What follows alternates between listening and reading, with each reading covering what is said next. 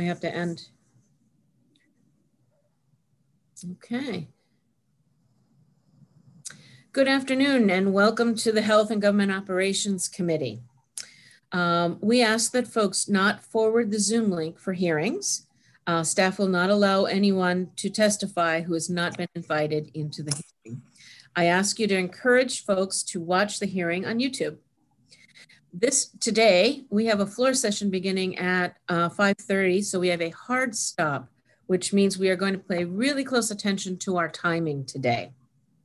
The bill sponsor or designee is allotted 5 minutes to present a bill, and then up to 5 witnesses will each be allowed to speak for 2 minutes in support.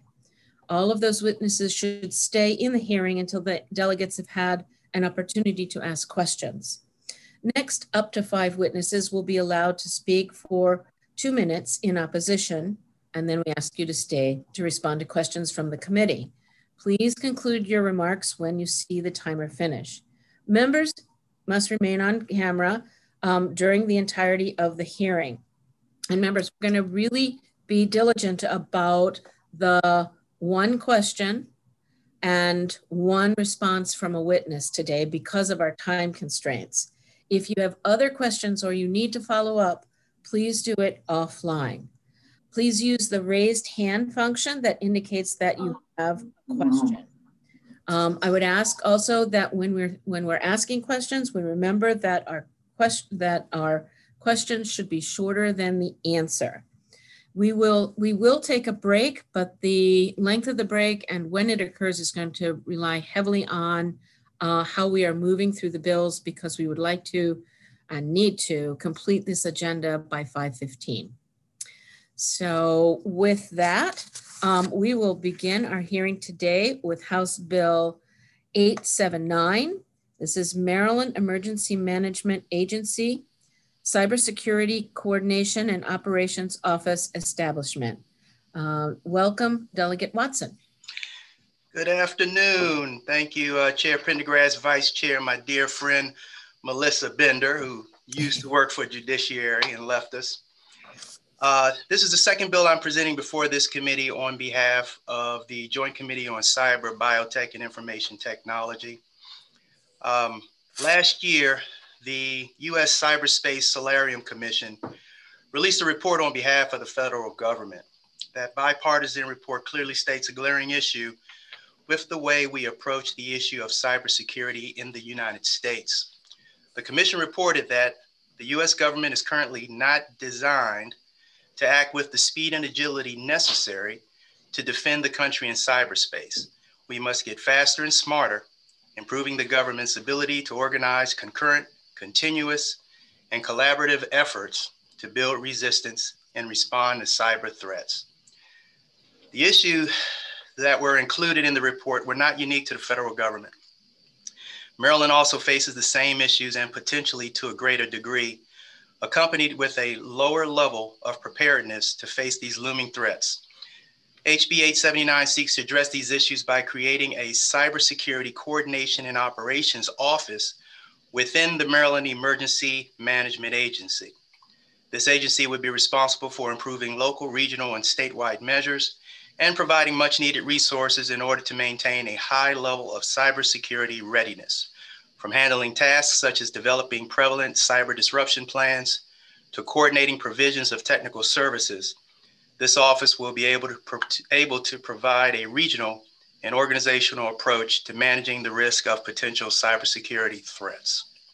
As the old adage goes, an ounce of prevention is worth an ounce of cure, and this bill seeks to implement that ounce of prevention that's much needed in the state of Maryland.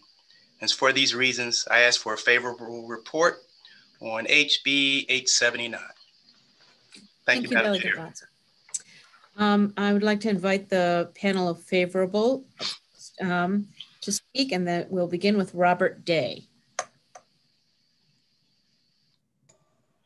Hello, Madam Chairwoman Pendergrass and Vice Chairwoman Pena-Melnick, and members of the committee, and thank you for the opportunity to testify in favor of HB 879.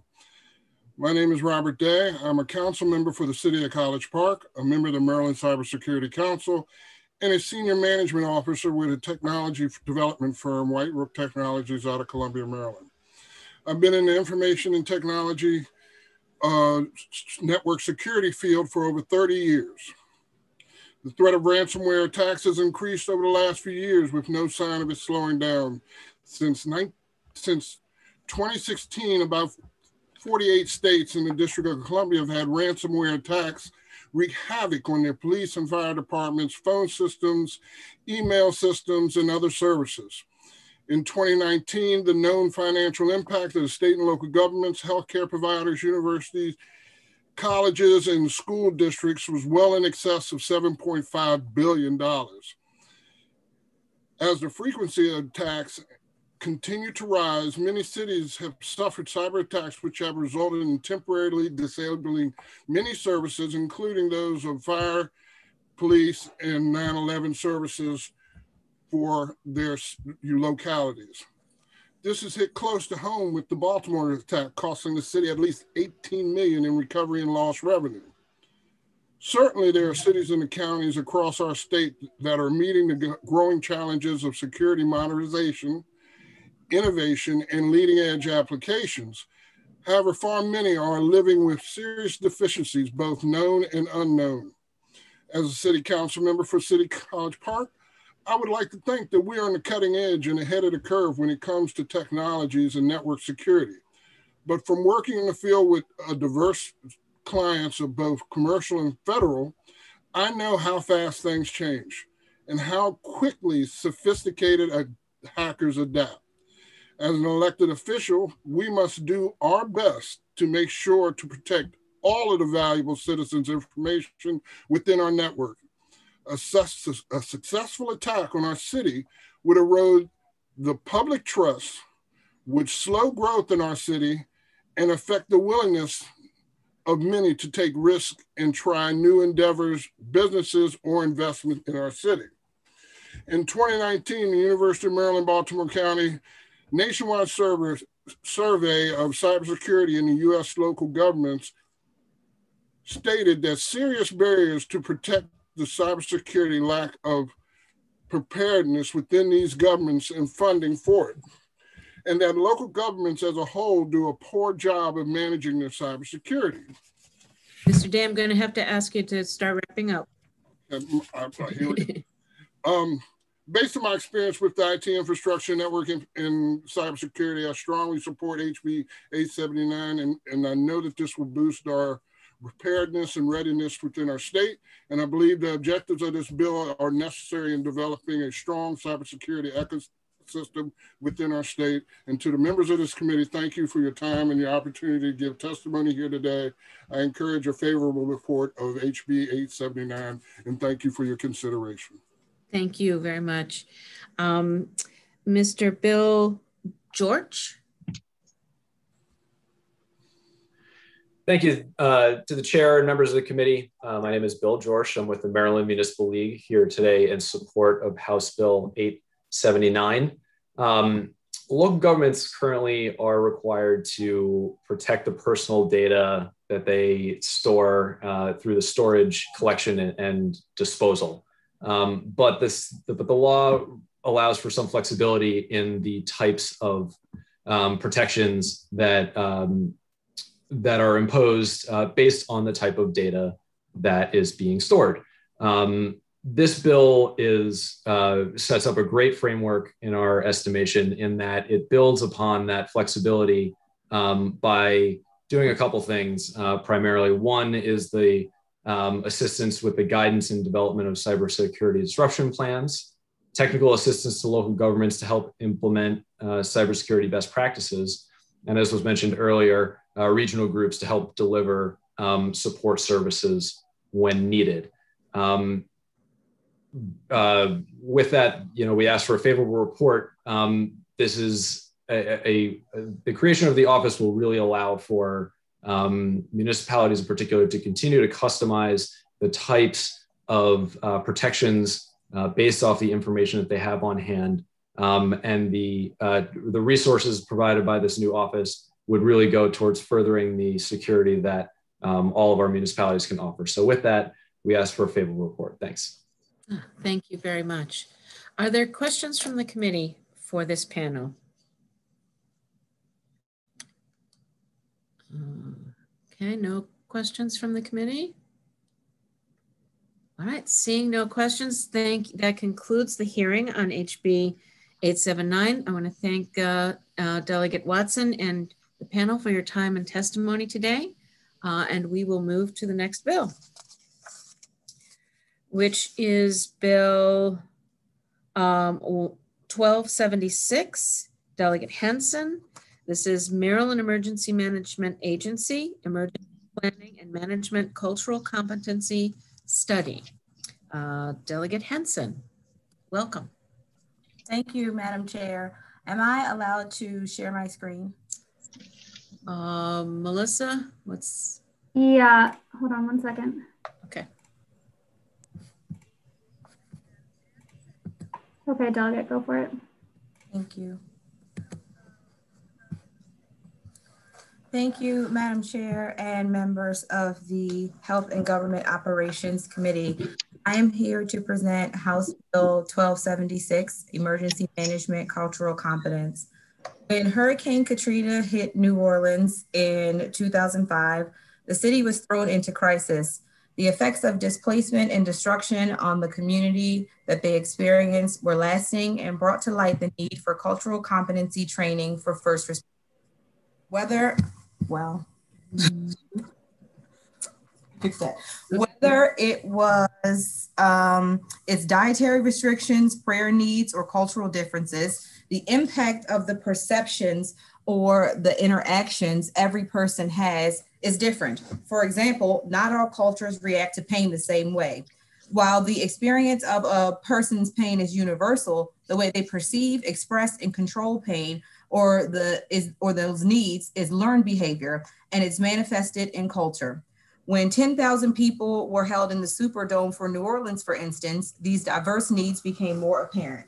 You'll ask yourself, what does that have to do with the state of Maryland? Well, in the state of Maryland, we have more and more extreme incidences of weather, including tropical storms, hurricanes, severe thunderstorms, tornadoes, nor'easters, blizzards, ice storms, floodings, droughts, and heat waves. The Chesapeake Bay is the third most vulnerable area in the state of Maryland to extreme weather. And if you give me just 1 second, I want to make sure I power my device so that we don't lose the picture or our connection to each other. The chances for natural disasters is high here in the state of Maryland. And an aspect of preparation that needs to be addressed in our planning for natural disasters is cultural competence.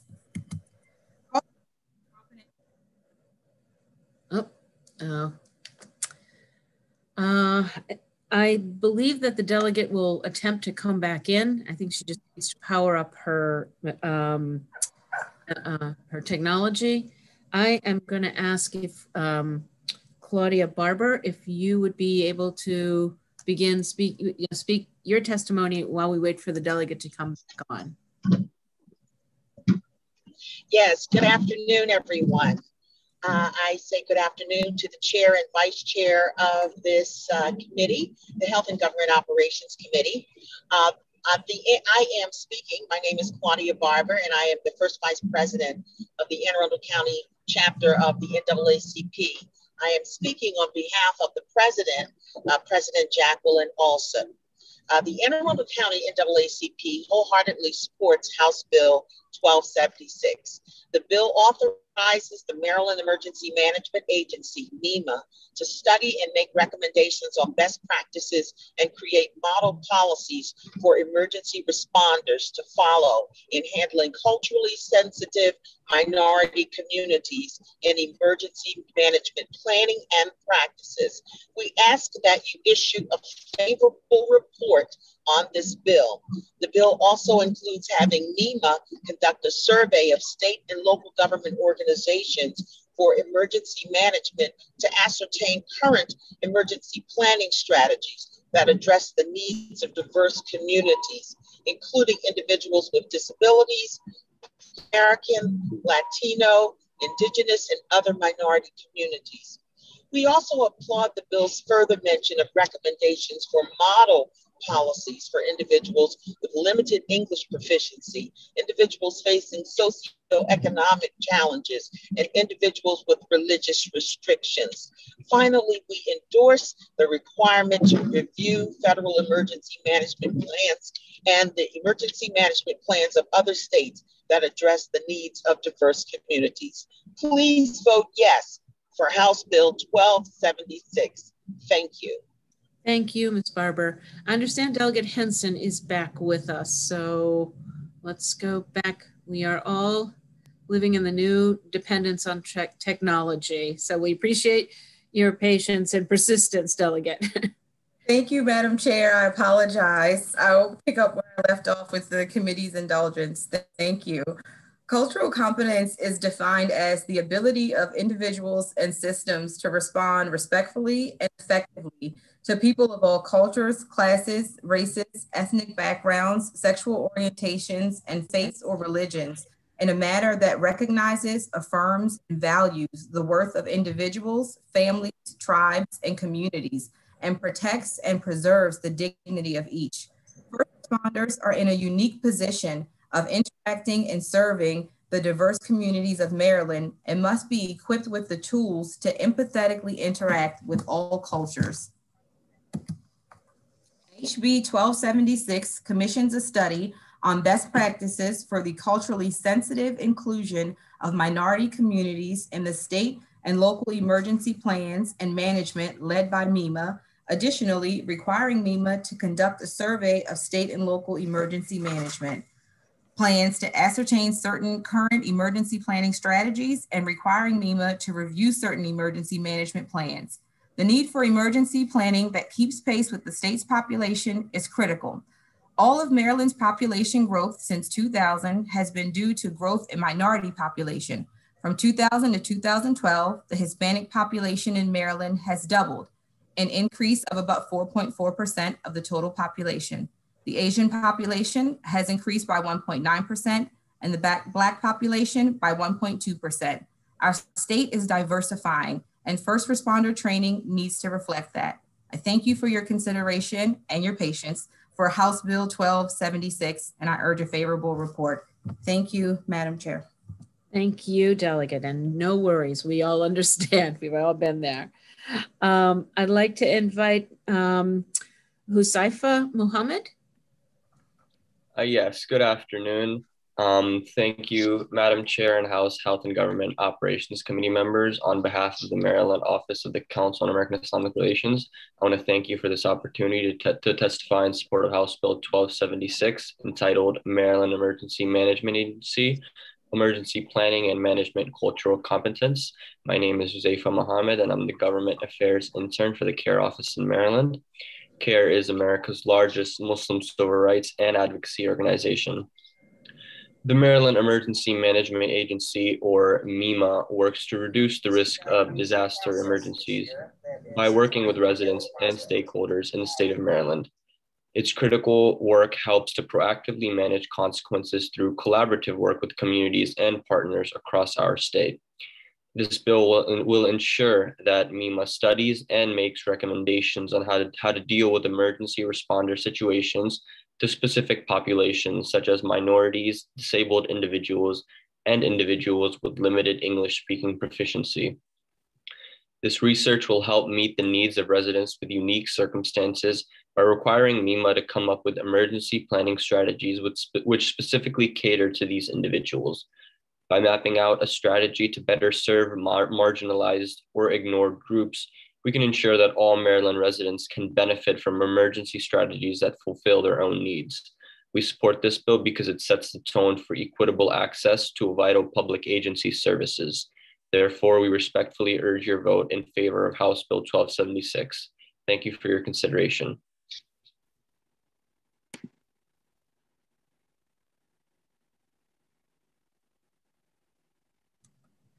Thank you very much. Reverend Kobe Little.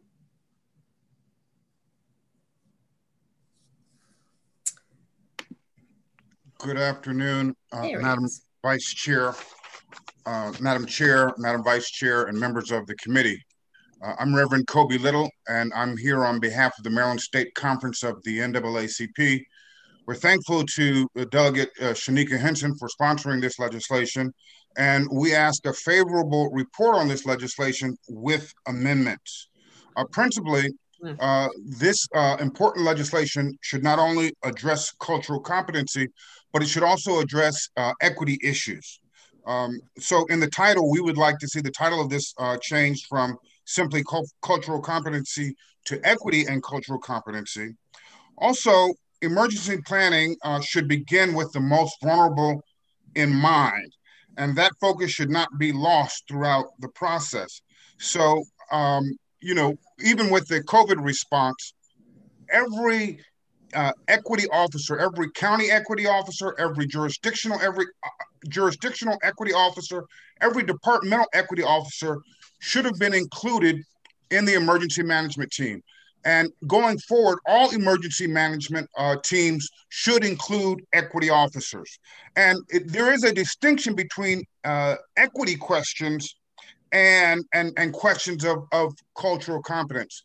Cultural competence doesn't necessarily speak to questions around economic insecurity.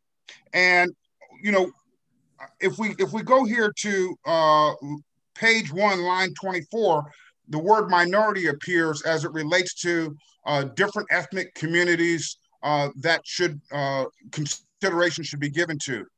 Maryland is moving into an era when there will be no minorities or majorities in our state as it relates to population. And frankly, the terminology majority and minority derives from the language of structural inequity anyway. So we just like to see that word minority stricken. And then on page 2, line 5, we'd like to see equity best practices added. My time is up. I'm glad to answer any specific questions about the amendments or the thinking behind the amendments. Thank you. Thank you, Reverend. So I'd like to open it now to questions from the committee for the sponsor and these panels. Delegate Johnson. Thank you, Madam Chair. Thank you, Delegate, for bringing this bill. My question is, I see the dates on the bill and then I see the dates in the physical note. Is the funding lined up to match your bill to be able to hire someone to oversee the study? Thank you, Delegate Johnson. That's an important question. I have an amendment that I've sponsored to the bill, and the amendment is after consideration and conversation with Maryland Emergency Management. They have asked for the bill to be amended to have the due date for the report be a full year and to have it be due in July, to substitute for the due date to be, I believe, July 2022. I have it there for December 31. They believe that if they have the opportunity for a full year to hire the contractor, that they'll get a better quality report and they'll produce a better result. In addition to that, AMEMA has asked to include studying the population that's children as well. They believe that they've gotten a sufficient interest from the public about how we'll handle the needs of children in emergency planning too. So they've asked for that. So age appropriateness and children are part of the amendment that I would ask the committee to consider as well. All right, thank you. Thank you, Madam Chair. Thank you, Delegate. Delegate Hill. Thank you, Madam Chair. I guess this is for the bill sponsor. I think Reverend Little raised some questions that I was going to actually ask about the specificity on page 1 of talking about African Americans, Indigenous people, and I don't have the bill right in front of me, but not mentioning Asian Pacific Islanders, Asian, religious minorities that may be in communities. So I'm going to ask you if you are on board with the specific recommendations for the amendments that Dr. Little expressed, Reverend Little expressed, or if there are other ways that you would like to change the wording to be clear, or do you want to keep it as it is and not start to become more specific? Can you? Thank you, Delegate Hill. That's and thank you, Reverend Little, for the testimony and raising some very thought-provoking and dynamic points. The bill does ask to study individuals that are facing socioeconomic challenges, individuals with limited English proficiency, and that could be a number of languages, individuals with religious restrictions. And I don't know that restrictions is the best word, but the goal there was to try to understand if you have dietary limitations or dietary prescriptions as a result of religion, or if you have certain observances where you do different observances at different times of the day or times of the year, that's being studied and that's being properly planned for when we're looking at disaster relief and emergency planning. Adding in different races and ethnicities into the bill, I'm certainly open to that. And working with drafting, we were trying to strike a balance of what is defined in the code elsewhere and what exists in definitions in Maryland law. And I think not adding Asian Pacific Islander is simply just an oversight there.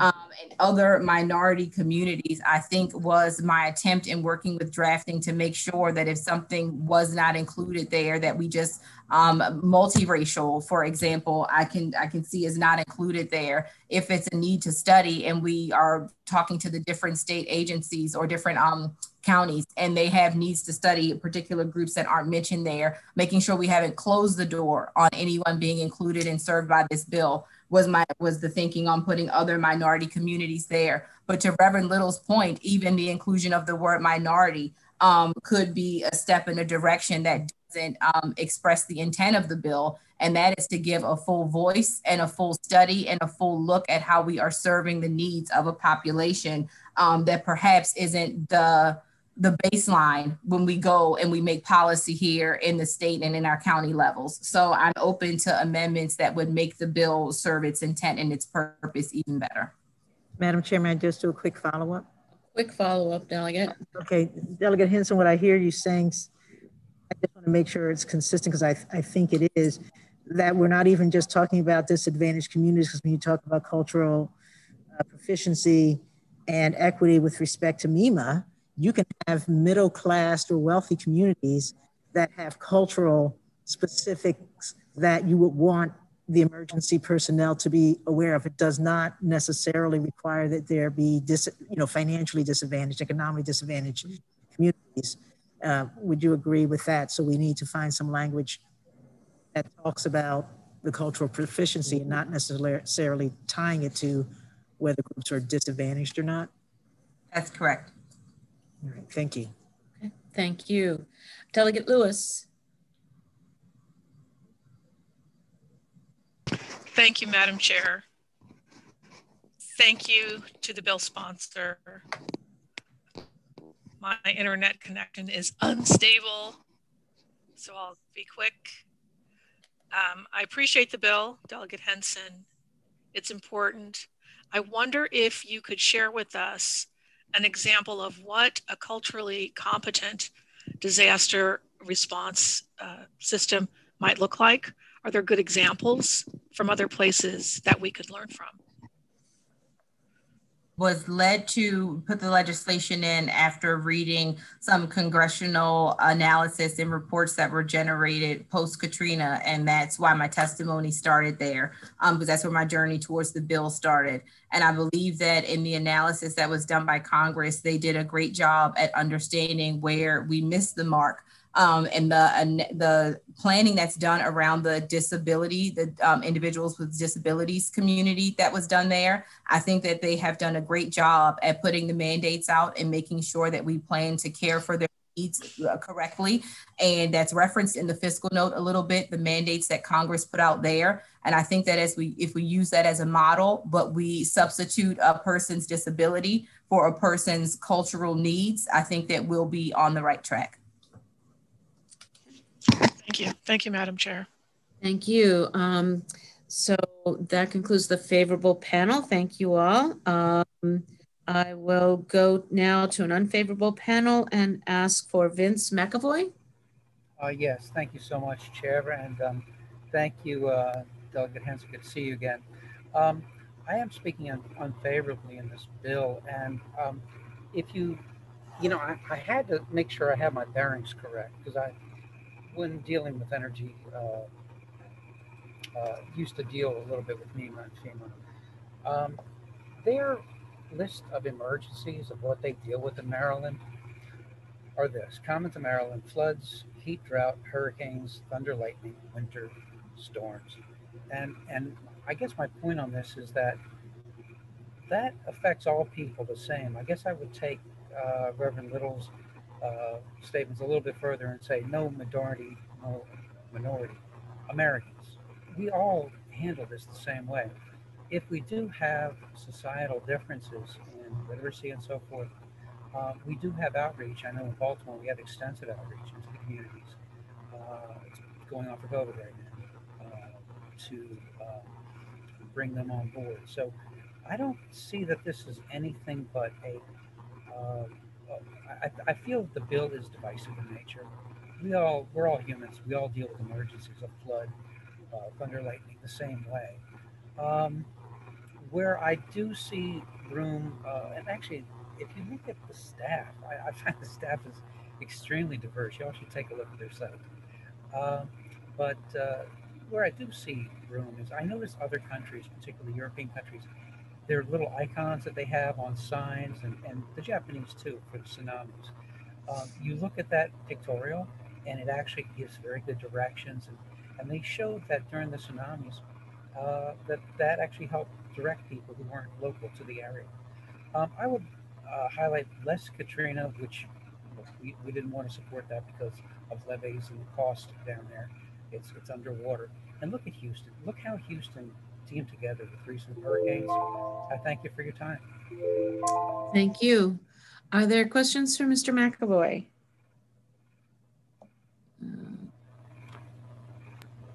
Seeing no questions from the committee, I thank the delegate for the bill and those who the witnesses for your time and testimony today. And that concludes the hearing on HB 1276. And we will move to the next bill, which is HB 990, Delegate Krebs, Maryland Department of Emergency Management, Establishment and Transfer of Maryland 911 Board. Delegate Krebs.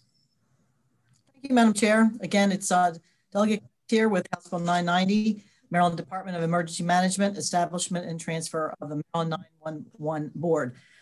As this committee is very familiar with, for the last several years, I've been on the next generation, the Commission to Advance Next Generation 911 across Maryland. And along with me has been our leader of this, which has been Senator Kagan, who's been a huge proponent and educated us all in the needs to upgrade our systems. And we're on the forefront of that in the United States. Also served on that commission with me are Senator Riley, and it was Delegate Jackson, my partner in crime on the House side, and Delegate Jackson decided to move across the street to not as good of pastors as we have. And so he is now off the commission because we needed another delegate. We now have Delegate Hill is joining us. So thank you. I have a new partner in crime. So we've really done a lot of great work, and I've really been proud to be on this commission with the team of people that are on it. And I've learned so much over these years. And our committee has passed a number of pieces of legislation to move this forward, but we've got some cleanup work to do that we put on the back burner, and some of that is coming to us this year. So over this last year, we still were working remotely, and we wrestled with the question of what was the most efficient and effective emergency management structure in Maryland.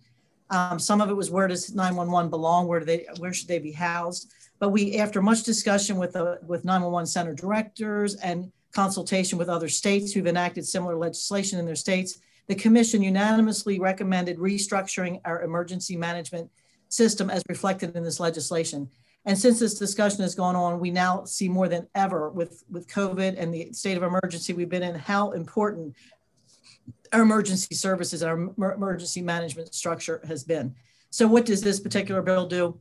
First, it upgrades the Maryland Department of Emergency Management, which is, it upgrades it to a cabinet level position of state government, replacing the Maryland Emergency Management Agency. So MEMA is what we call it now. And now we'd be calling it MDEM or MDM, Emergency Management, call it what you want. And it would report directly to the governor. And it also would transfer the Maryland 911 Board from the Department of Public Safety and Corrections, which no one ever felt was a good fit, but it's sort of been there for a long time. And it would be now housed under this new executive level agency, Maryland Department of Emergency Management.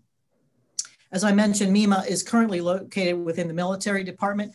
Don't necessarily think it's a great fit. It just causes a little bit of confusion during emergencies. And as I mentioned, the 911 board has been awkwardly situated with the prison guards as part of the Department of Corrections.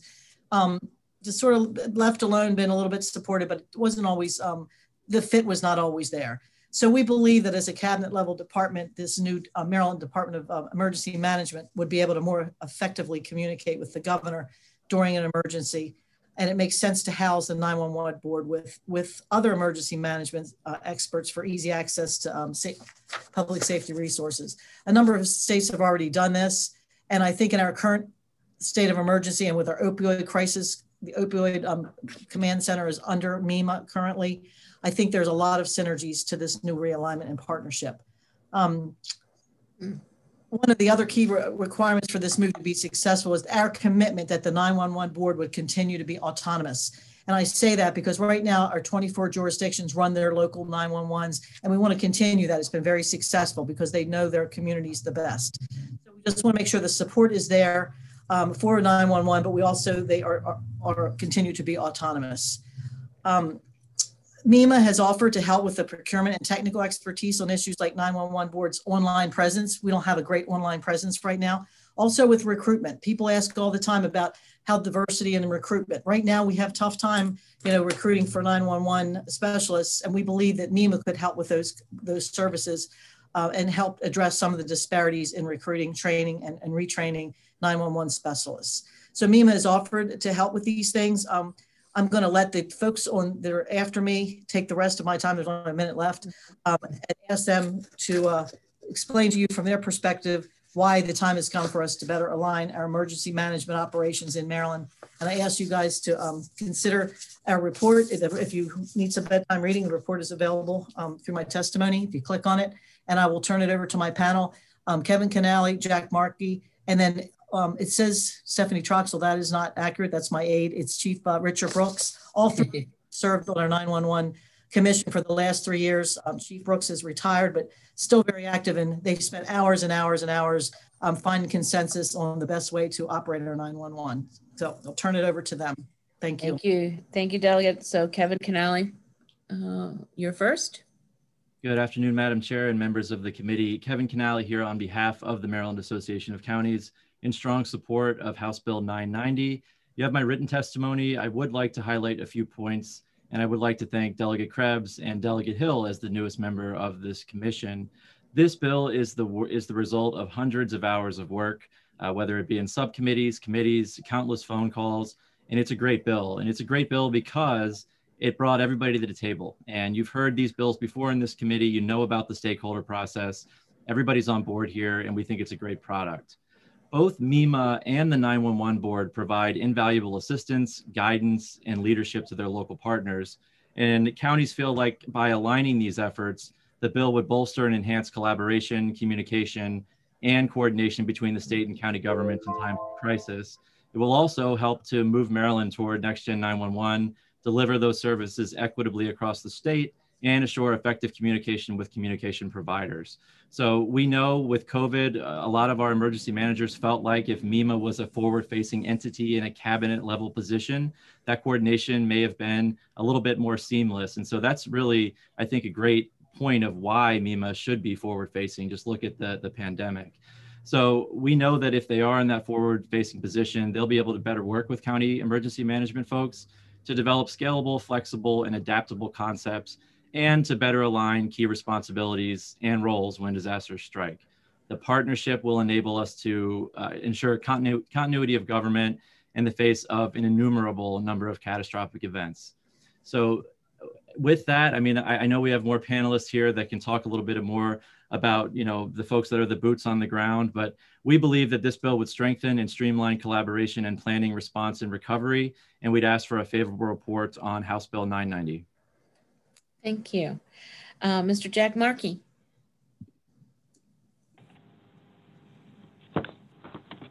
Thank you, Madam Chair, members of the committee. I'm here to speak for a few moments as a local emergency manager who also has the experience of working closely with the Next Generation 911 Commission, and for the past 12 years also represent emergency management on the Maryland 911 board. 911 and emergency management are functions that exist to bring out the best across the government in an interagency manner. Not always the direct player that takes the action, but always the voice at the table to try to bring out the best across the government, both within a certain level of government at the county level and also vertically with our municipal partners, our peer counties, and then the state and federal government. 911 and emergency management work best when they are well aligned, and in the majority of Maryland jurisdictions, 911 is a seamless partner with emergency management. In certain jurisdictions, they may not exist in the same entity, the same organization, but they still serve that same critical function of assuring that when government needs to mobilize in response to our residents, that we know who to call, where to call, when to call, and can make the most effective use of minutes and seconds in the case of 911 to save lives. And in the case of emergency management, that we're focused on the long-term interests of the community and how do we build collaborative consensus approaches to whatever challenges may face us, whether it's COVID, climate, cybersecurity, that we're all aligned and supporting our senior elected officials, the governor at the state level, or our local senior elected officials. I urge your support for House Bill 990. Thank you. Thank you. Mr. Richard Brooks. Well, good afternoon. Thank you, Madam Chair. It's a pleasure to be with all of you. Before I begin, I want to acknowledge the outstanding service of Delegate Krebs. She was great to highlight all the others. But for the last 3 years, we've been seatmates on the commission.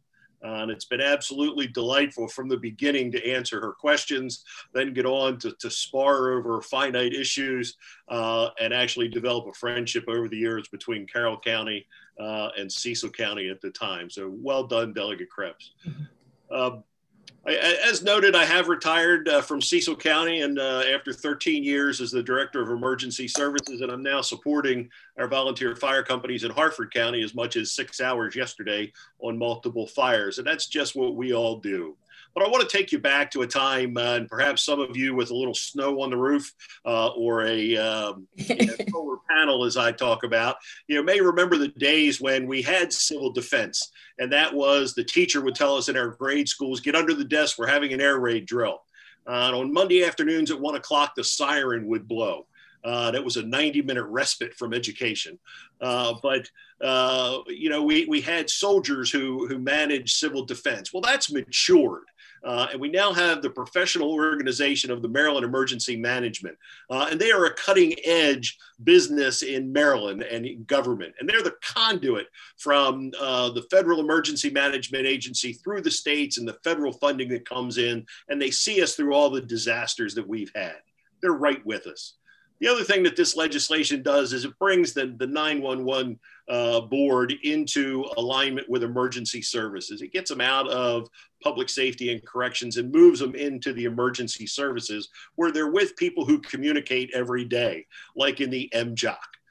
So it's a good move. It puts us in progress. It keeps us in unison and lockstep as we protect the citizens. And I urge your support for 990. Thank you so much. Thank you, sir. Questions from the committee for the panel, the sponsor and the panel. Delegate Johnson. Thank you. And thank you, Delegate, for bringing the bill. And thank you, panel, for testifying. I agree 100% with the 911 part of the bill. My question is, right now, MEMA is housed under the military department. And I'm assuming during an emergency, the military department coordinates and communicates with the governor's office. So where's the breakdown and the need to move MEMA out from under the military department? If you could help me understand that piece. Delegate Krebs, is that you?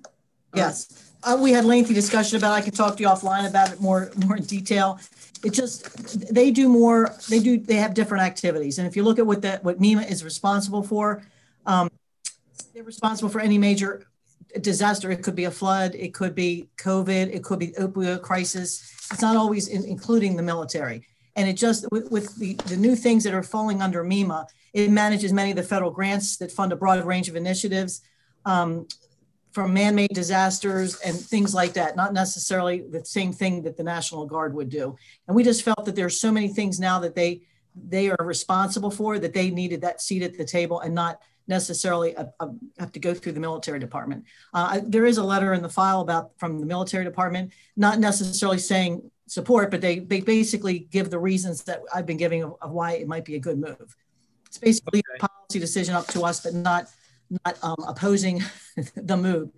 There's some economies of scale in this move, the way we're trying to do it. Okay, thanks. That cleared some things up. I'd be happy to talk to you about it. Any other questions from the committee? Okay, seeing no further questions, we thank the delegate for bringing us the bill and the witnesses for their time and testimony today. That concludes the hearing on HB 990. We will move to the next bill, which is HB 989, right before Delegate Krebs. This is Public Safety 911 Emergency Telephone System Alterations. Delegate Krebs. Thank you, Madam Chair. Susan Krebs, Delegate Krebs here with the House Bill 989, continuing along with Public Safety 911 Emergency Telephone System. We call this the omnibus bill because this bill basically has a lot of little things in it that the committee has talked about. I call it cleanup bill. And so for the past 3 years, as I mentioned before, we've had this commission to advance next generation 911 across America. And we released 3 annual reports. And if you read the annual reports, if you want to have some bedtime reading in 2019 and 20, the one from 2020, we basically incorporated into 9 little laws that are in this bill with bipartisan support and efforts. So I'm just going to tell you briefly what they are, and I'm going to let the panel explain to me why. Number one, we're going to modify the 911 board membership, and there's a chart in your file that shows you what we want to add. We want to add like cybersecurity. We talked about that in the previous bill. Somebody with finance experience, accessibility issues. So we believe that the board needs to be upgraded to reflect current times. So you can look at that chart to see that. We believe that we need more expertise on the board as we implement the technology and face the new challenges. We also want to require psychological training for 911 specialists. The bills that we passed in previous years, we're now going to have texting to 911. We're going to have video to 911. And don't think about your 911 specialists and the tolls that it takes on them, especially now that they're responding to these other live events. So we call them the first of our first responders, our 911 specialists.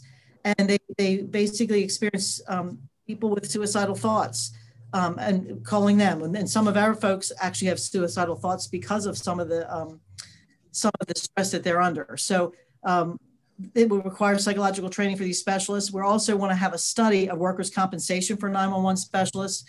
There was some push to put some legislation in, and we said, let's study it first and find out what the needs are. The next big thing is providing funding for recruitment. Recruitment is costly for our local governments, our local public safety answering points, which is our PSAPs. And they have inefficient funds. And so being under the military department, if we pass the previous bill, and then providing funding for recruitment to our agencies will help us make sure that these people are adequately trained and that we have qualified people as 911 specialists. And it would also help us recruit a more diverse population. The other thing is a mandated 911 outage notification. I won't get into the weeds on this because it's very technical, but we need to make sure that if there's outages on your cell phones or on your landlines, that there's notification to in an emergency to the appropriate people.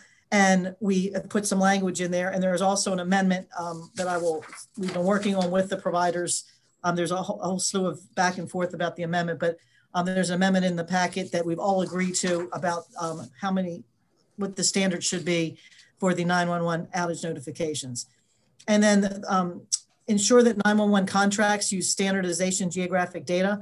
As we know, when you call on your phone, you want to know where you are when you call 911 because you're not at a home address anymore. So we want to make sure that all of our counties and even our coordinating states like Virginia that we use quality geographic data to make sure that we can locate that person. There's an example on here. There was a drowning of a person on the border of Loudoun County, Virginia, and Montgomery County because they couldn't locate exactly where that person was, and they didn't know who should respond. And making sure that we use standardized geographic data will ensure that we can locate that person exactly where they are. And then the last thing that's in here is enforcing Carey's Law. And if you all remember Carey's Law, it was a tragic event when someone was murdered by her husband in Texas, and the daughter tried to call 911 from the hotel room. 911, we teach our kids, but we don't tell them, hey, like in our office, you got to call dial out with a 9 before the 9. So we want to make sure that every place you don't have to dial anything before a preamble, before 911, whether it's in an office building, whether it's in the State House, whether it's in a hotel room, and it tells who would be responsible for making sure that that occurs, and we educate for that. So this is, like I said, the omnibus bill of the little things that sort of add up to make sure that our 911 system works properly. And I'll turn it over to my panel to talk about some of these issues. Okay, thank you, Delegate. Kevin Canale. Good afternoon, Madam Chair, members of the committee. Kevin Canale here in support of House Bill 989 on behalf of the Maryland Association of Counties. Again, you have my written testimony. I would like to make just a few points. This is a very important bill, and the components of this bill are all equally important. Number one, as we continue our move toward Next Gen 911, it's very important that we make sure the 911 board is populated with the folks that represent the proper interests, that need to weigh in, that need to have input on our decisions as we move forward toward Next Gen. So we appreciate that the bill adds the necessary expertise by adding a county finance person, 911 specialists, an expert from the cybersecurity industry, and a member to represent persons with disabilities, which is very, very important as we make this move. Number two, we appreciate that the bill requires that telecommunications providers promptly notify 911 call centers in the case of an outage. Of course, we need that information as soon as possible to be able to communicate with our residents and let them know if there's an alternative communication that they should be using. And number three, we really appreciate that the bill addresses the persistent shortage of 911 specialists by requiring the board to establish a sort of an information hub, right, that will offer guidance, best practices, and strategies to boost recruitment for our 911 folks in the 911 centers. So, Madam Chair and members, this bill is going to bolster the framework and the resources to continue on our path toward the successful transition to a statewide Next Gen 911 system where all boats will rise together. And we believe this bill enhances public safety communications in Maryland and in our local communities. And we'd urge a favorable report on House Bill 989. Thank you. Mr. Jack Markey. Madam Chair, members of the committee, again, Jack Markey, Frederick County, Maryland Division of Emergency Management. I urge your support for House Bill 989, and I will again thank Delegate Krebs, as Chief Brooks did, for participation in the committee. I will speak just briefly about the process that the commission has gone through to arrive at these recommendations. I think Delegate Krebs and Mr. Canale have done an outstanding job of pointing out the individual elements. I think it's critically important for those who don't have the opportunity to participate directly on the commission or the opportunity to engage in our virtual meetings over the internet to understand that a diverse group of individuals representing many different perspectives on problems related to the transition to Next Generation 911 have for the last several years worked very hard to bring these top issues that we are able to achieve consensus on forward into legislation.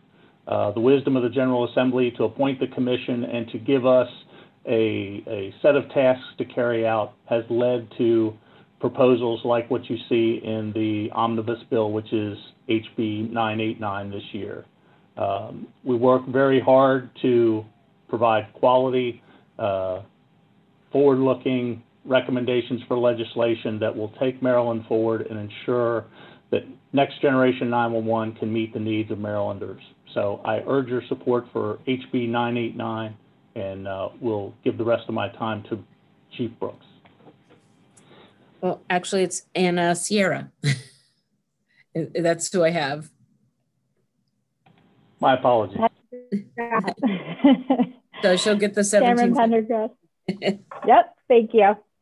Vice Chair Pena-Melnick and committee members, thank you very much for having me today here to testify in favor of House Bill 989. My name is Anna Sierra. I'm the Director of Emergency Services for Caroline County. I'm the Public Safety Answering Point Director, otherwise known as the 911 Center Director, as well as the appointed local emergency manager. I'm a Maryland 911 board member responsible for representing counties with populations under 200,000, and I'm a Next Generation 911 Commission member where I represent the Eastern Shore counties. I'm also the highest jurisdictional official for the Caroline County Emergency Medical Services operational program. I share those credentials with you because it's important to understand that this 911 bill is a vital part of an interconnected system of emergency services that works together to ensure the safety and security of Maryland residents. Bill 989's multifaceted approach at improving 911 service and support for 911 specialists is imperative to the larger emergency services system in the state. This bill will increase 911 board membership to include several vital positions. Specifically, it will ensure that public safety answering points are represented on a geographic basis. Until now, the law has not required 911 center representation. Given the board's responsibility for not only funding 911 projects, but also sending 911 standards and policy, it only makes sense that 911 center directors would have representation on the board. In addition, the board will expand to include representatives of the disability and accessibility needs community as appointed by the Secretary of Disabilities. This seems particularly timely and appropriate now as we are all having robust conversations within our communities about the unequal burden that our vulnerable residents have borne in the course of the pandemic. It's important to give a voice to the creation of policy and standards regarding 911 for the disability community so that they can ensure that those unable to use 911 in a traditional method are considered in our discussions. Crucially, this bill also lays out requirements for 911 carriers to report outages to local public safety answering point directors. Thank you for the opportunity to testify today in support of House Bill 989. Thank you. Questions for this panel? Chairman Pendergrass. Thank you, Madam Chairman. And this is probably for Delegate Krebs, unless she has a designee who she feels could answer it better. And if none of the above, it can be answered in subcommittee. I'm looking at the two bills together. And the bill we just heard that we're on now has a relatively small fiscal note, and it comes out of the special fund, the 911 fund, I presume. The prior bill has a huge fiscal note, and it seems to come out of the general fund. Nothing about special funds in that. It's possible that that money is being spent in a department, but it doesn't, and then moving to a different department, but it doesn't clarify that that's the case. It looks like it's got sort of a $250,000 fiscal note for the next number of years. So I'm concerned about the fiscal note, and I guess I need some explanation from you at this time or in future. Well, on the fiscal note on the first bill, as you said, on this bill, it all would come out of the fund. It would come out of the fees that are coming from the fund. Department of Legislative Services determined that the new Department of Emergency Management would require 3 additional positions to carry out the administrative functions that would work for both right now. And that would be for accounting, procurement, and I think HR. I think that was what it was. But that's what they determined. I mean, the question becomes, should some of that come out of 911? I don't know, but that's what they determined would be needed for them to continue to do the duties and not have the military department doing with them. But I mean, on one hand, it says that the transfer of existing MEMA has no net effect on state finances, but then they go to say they need these 3 positions. So I question that as well. I think we can do exactly the problem I was having, Delegate Krebs. I would appreciate clarification to that when when you get I don't disagree with you. I question it as well. Thank you. Thank you. Thank you. Are there any other questions for this panel from the committee? Okay, we will move to a favorable with amendment, and that's Sean Looney. Good afternoon, Madam Chair. Rare treat to be here in HGO, and also a rare treat to be testifying in favor of a bill. But this has been a great effort. I've been part of this commission for 3 years, and I've just been in awe of the amazing work that they have done on this issue. And Maryland, frankly, has become a leader in the nation on E911, thanks to the effort of this commission, the leadership of Delegate Krebs, and the other senators who've been involved. So Obviously, my concern is about the providers and the notification requirements, but we've been able to work out, I think, a reasonable balance as far as requiring timely notification in the case of an outage without messing up existing practices and federal regulations and things like that. So I urge the committee to give this bill a favorable report and let Maryland continue to be a leader in E911 around the country. Thank you. Okay. Questions for Mr. Looney? Chairman Pendergrass? No? Okay. I have a question. To see you, Sean. So are you saying that the amendment has been, will be incorporated into the bill? We've already had that discussion and. Yeah, that's correct. Yes. We're in agreement. Not to get too, Comcast amendment has already been in the bill. There was another issue raised by some wireless providers that's now being worked on, but there is now complete consensus on the amendments. So the bill as it will be amended is met with the okay with all the providers. Wonderful. Thank and you we very should much. Have a copy. You should have a copy of the amendment 473326. Okay, great. Thank you very much. Thank you, Madam Chair. Seeing no further questions from the committee, that concludes the hearing on 989. We thank the delegate and the witnesses for their time and testimony today. We will move to HB 835. This is Delegate Shoemaker. This is states of emergency and catastrophic health emergencies, renewals, authorization by General Assembly or Legislative Policy Committee. Delegate Shoemaker. Thank you, Madam Chair. Thank you very much. It's good to be with you all. I haven't had a bill hearing in this committee, I believe, since the furniture bill back in 2016. So it's been a while, and it certainly is a pleasure to be before you here today. Let me say at the outset that, I think this is a relatively simple bill, but in my estimation, it's an important one. I would also say as a threshold matter that this bill is not targeted at the current occupant of the second floor. It's merely an effort to address what I believe is a deficiency in the law, which has merely been brought to light by the pandemic over the last year. So why do we need this bill? Shortly after 9/11, the legislature gave the governor the power here in Maryland to unilaterally declare states of emergency and to unilaterally extend states of emergency every 30 days. Now, keep in mind that the legislature then in 2002 was acting against the backdrop of the tragic events of September 11th and ceding that authority. I highly doubt it was contemplating a situation where states of emergency could continue to be extended every 30 days for a year like we have now, merely through executive fiat. So what my bill would do is simply this. It would empower the governor to declare a state of emergency for 30 days. It would enable him or her to extend the state of emergency unilaterally for an additional 30 days. And any further extensions would require legislative input. If we're in session, it would require action by the Maryland General Assembly. If we aren't in session, it would require majority support from the Legislative Policy Committee.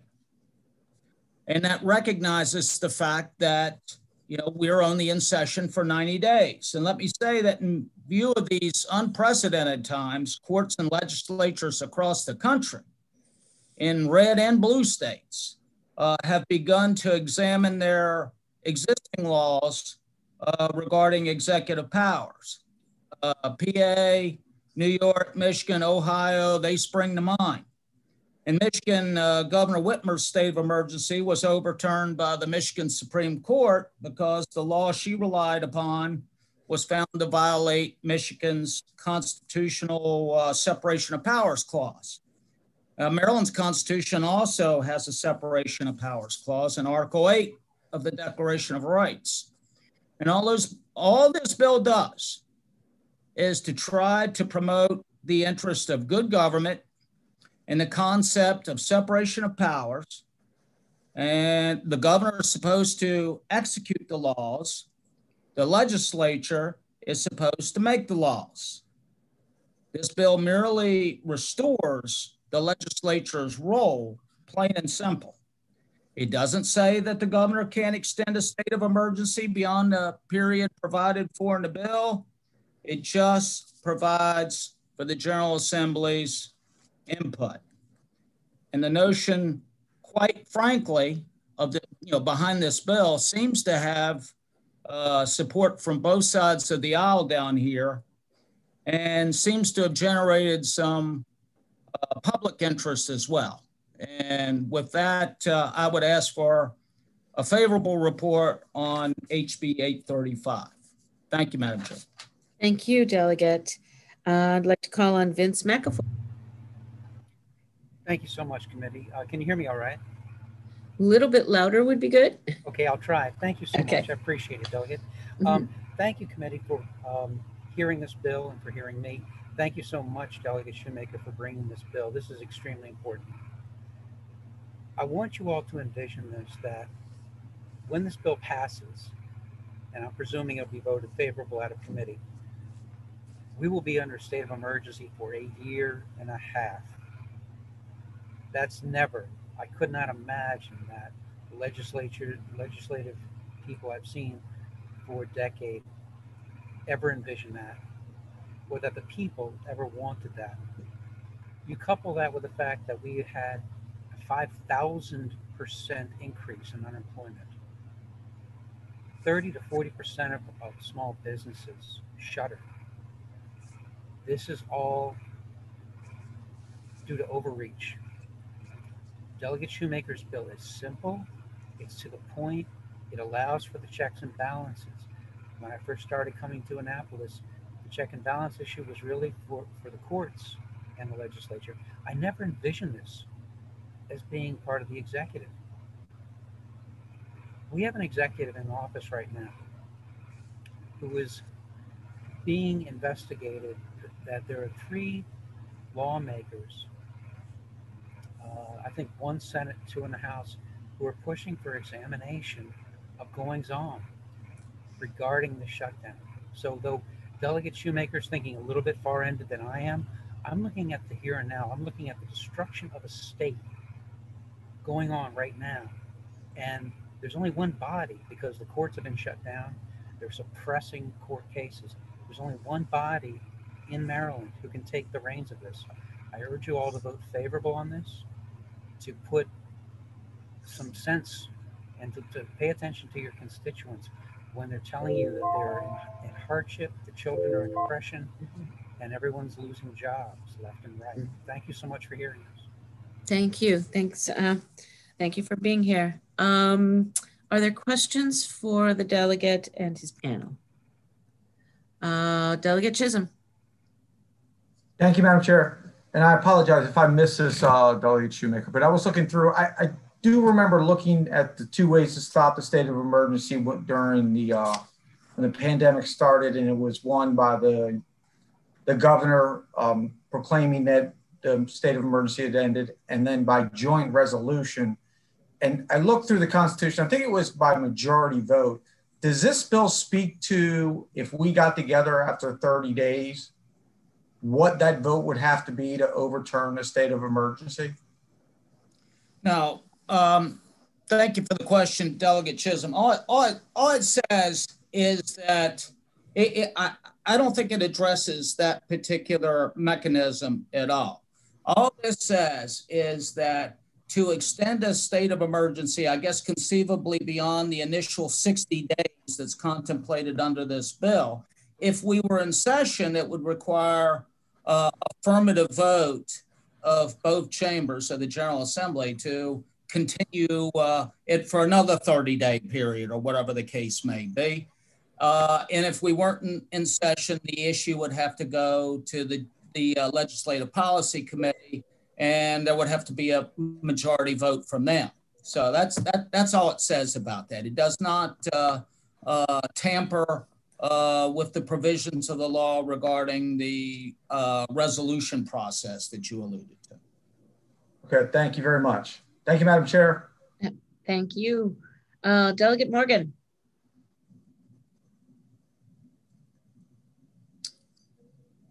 Delegate Morgan, perhaps you're on mute. My bad. There we go. You know, it's my first Zoom meeting. I had to learn. Oh, right. Delegate Shoemaker, thanks for bringing this bill forward. Just a really couple quick questions. In your research, you know, we've had a state of emergency for the last year, but have we ever had a state of emergency in Maryland longer than 30 days? Not that I've found, Delegate Morgan. And like I said in my opening remarks, I really doubt that the legislature back in 2002, when it was acting against the backdrop of 9/11, like I said, would have contemplated such an extended state of emergency like the one we're dealing with today.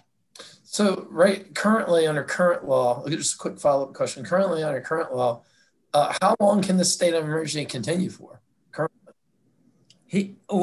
Under current law, he could extend it. He could extend it unilaterally every 30 days, indefinitely.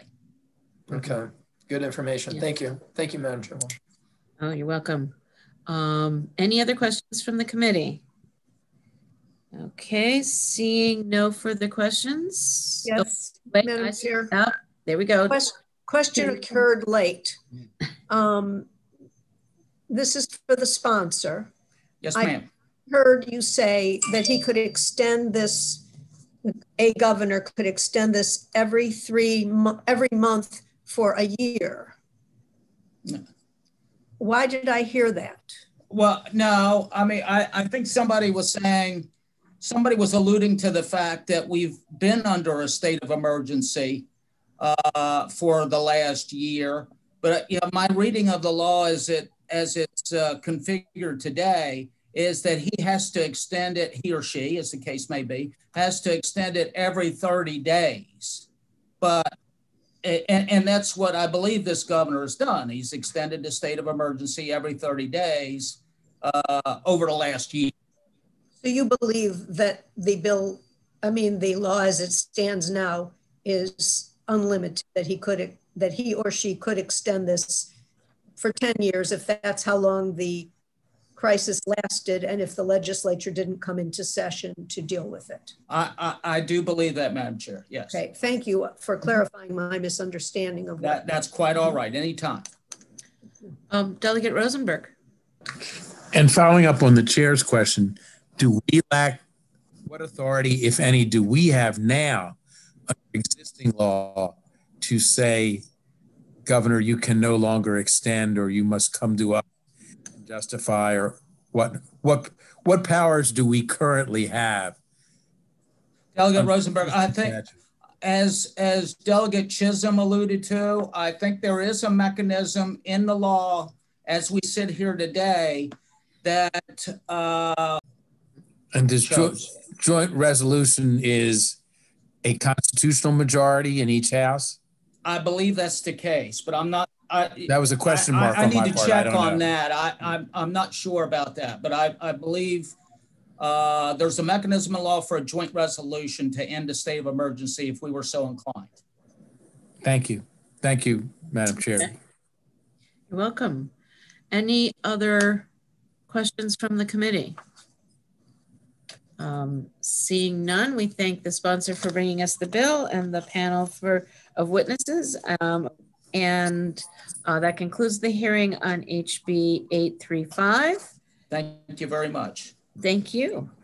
We'll move to HB 920, Delegate Carr, Open Meetings Act, definition, administrative function. Delegate Carr. Thank you, Madam Chair. Good afternoon, colleagues. For the record, Al Carr, here to present House Bill 920. Government works better when people have confidence in their government. House Bill 920 improves public confidence in government by strengthening the Maryland Open Meetings Act.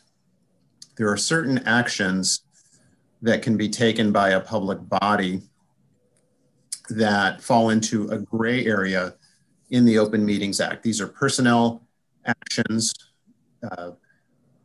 interviewing a candidate, hiring, firing, doing a performance review. These are actions that might not be subject to the act because they could fall under the administrative function, or they could be subject to the act under the personnel exemption. And if you read the Open Meetings Act manual that is written by the Attorney General, it talks about how this is problematic for public bodies, it's problematic for the public, and it's problematic for the Open Meetings Compliance Board because there are situations where it's not clear. And their advice, of course, the best practice is when in doubt, assume that the act applies and have your open meeting or close your open meeting to for the appropriate reason. So I've run across this issue in dealing with different public bodies, especially our housing authority in Montgomery County, where we had examples of, were they meeting did they meet? They wouldn't say whether they met or whether they didn't meet, but to the extent that they did meet, it was under the administrative function, which is very confusing. And we don't want people to have the impression that public bodies are operating in secret. So the bill it's simple, it's common sense, and it clarifies that when a public body is meeting for that reason, it's not part of the administrative function. They can do it under the personnel exemption. So there is a letter from the Open Meetings Compliance Board in opposition to this bill, and they reviewed the bill as introduced. And so after observing their deliberations on this bill, we introduced an amendment that's in your packet. The amendment narrows the scope of the bill to those employees that the public body has direct jurisdiction over. So I think it addresses some points in that letter that this bill might lead to a heavy workload for the Open Meetings Compliance Board and a big increase in complaints. I think the amendment addresses that concern. I ask for your favorable report, and I don't know if my witness is here, Craig O'Donnell, who's a retired journalist who's become an expert on open government, but I don't think he needs it, but I'll cede the rest of my time to him. Okay, then I will call on Craig O'Donnell. Thank you, Delegate. Yes, hello. Can you hear me? I can. Okay. Yeah, I'm a retired reporter and have been an open meetings advocate since 2004. And I certainly support this bill as amended. Whether or not personnel matters should be subject to the act has been up for discussion since 2005, when the Open Meetings Compliance Board completed a report to the General Assembly. And it comes up once a year, twice a year in their opinions. The amended bill would bring the same disclosure as I'm sorry, I'm new at this. While the Compliance Board can encourage a public body to conduct its personnel discussions as if they are covered by the Act, it's only advice, and the existing law allows high-level personnel discussions without public knowledge. In their latest annual report, the Compliance Board said, and I quote, "Although members of the public may seek records through the Public Information Act and then submit a complaint, They would not necessarily know to ask for records of a discussion held entirely in the dark. And that's exactly the problem. Nothing has to be disclosed about a gathering under the administrative exclusion. May I continue? Yes, yes, you got the delegate's time. Okay, so there are two cases. Let's say there's an evaluation of an executive's director, an annual evaluation of an executive's director's performance held during a regular closed session during a regularly scheduled meeting. In that case, the act requires a closing statement and also a summary in the minutes. And even if this discussion is considered administrative, there are disclosures that would be required. But the same discussion could be taken up in a purely administrative gathering, whether it's in person, over Zoom, on the telephone, and no documentation or disclosure is ever required. So the question becomes, is this proposal too broad? With the amendment, the bill focuses on employees who are under a public body's direct jurisdiction, not every employee of an agency or let us say a county government. The bill would not affect public bodies that make their personnel decisions in closed session during a regular meeting. I believe that most public bodies proceed this way. In other cases, it might require some scheduling of personnel discussions during a regular meeting. But let me give you an example before I conclude. The State Board of Education uses the Act's exception and doesn't find it burdensome. On June 25th, 2019, their meeting minutes report, at 1 p.m., all staff left the meeting. State board members discussed the superintendent's evaluation. The session ended at 2:15 p.m. So the bill doesn't try to address all of the administrative exceptions, complications. It simply brings the same disclosures through consistent documentation to personnel matters. And I thank you for a favorable report. Thank you, Mr. O'Donnell. Are there questions of the committee? Delegate Rosenberg. Question for the sponsor. Have you shared your amendment with the opponent of the bill? And if you did, what was their response? Yes, thank you, Delegate, for that great question. Yes, as soon as I obtained the amendment, I did share it with the opponent. I did not hear any response from the board. I mean, the board does a fantastic job. I don't think they meet terribly often. You know, if we were to pass this bill, if the House were to pass the bill, they would certainly have another opportunity over to cross over to the Senate where they could take us up again and they could on it. Thank you. Okay. Are there any other questions from committee members? Okay, seeing none, that completes the hearing on HB 920. Thank you, Delegate. Thank you, Mr. O'Donnell, for your time and testimony today. And we'll move to Bill 1013, Delegate Crosby. Provisions, standard time, year-round daylight savings time. Delegate Crosby. Thank you, Madam Chair, Vice Chair, and distinguished members of the committee. For the record, Delegate Brian Crosby here to present House Bill 1013 entitled General Provisions, Standard Time, Year-Round Daylight Savings Time. So all the bill would do is formalize Maryland's intent to remain on daylight savings time, spring forward time. And the easiest way I can explain this is that once we jump forward on Sunday, we would stay there and never change our clocks again. And honestly, I brought this forward just out of my own personal hatred to moving the clocks. And there was no advocacy group behind this at all. It's just, I cannot stand when we move the clock one way or the other. A little unique twist to my bill is that it also is contingent upon all of the other states, including the District of Columbia on the East Coast, to enact the same provision.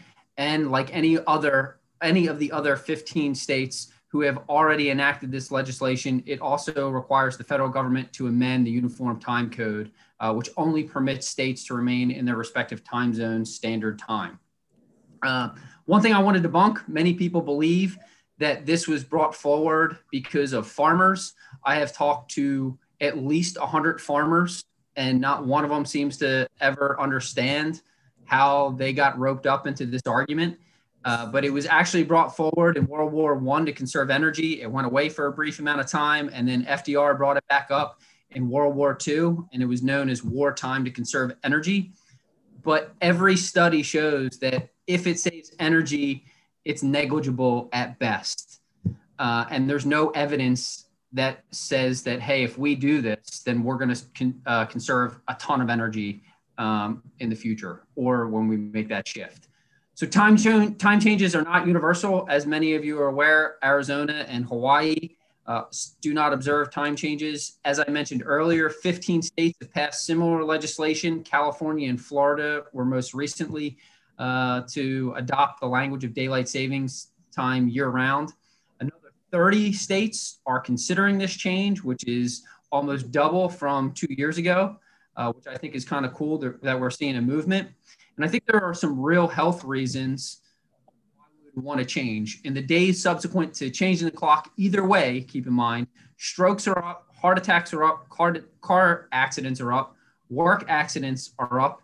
Frankly, overall death is up after we make the subsequent clock change. And there are numerous studies to support this. Additionally, when I filed this bill, I think last year was the first time I filed it. One thing, I'm a single guy or engaged. I don't have any kids, but parents hit me up because, they struggle when the clocks move back. Their kids are getting up at 4 a.m.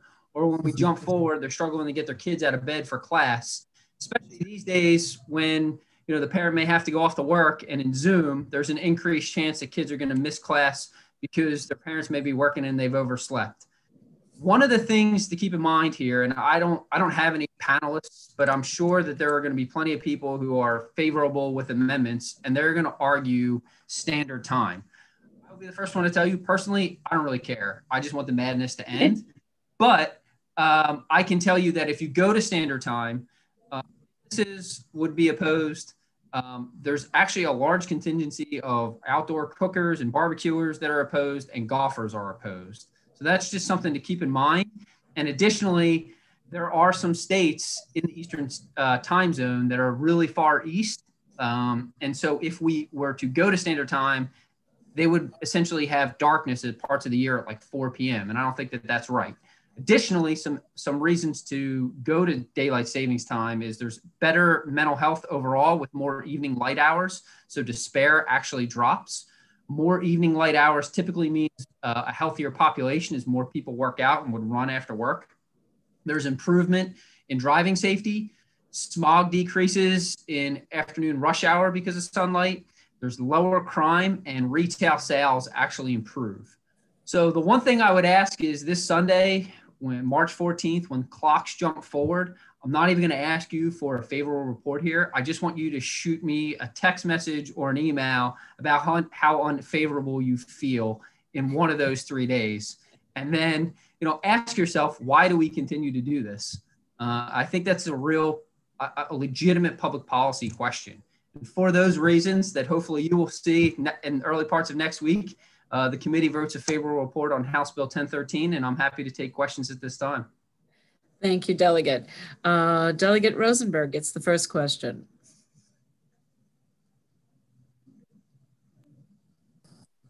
Bad behavior on my part. I didn't take down my hand. Sorry.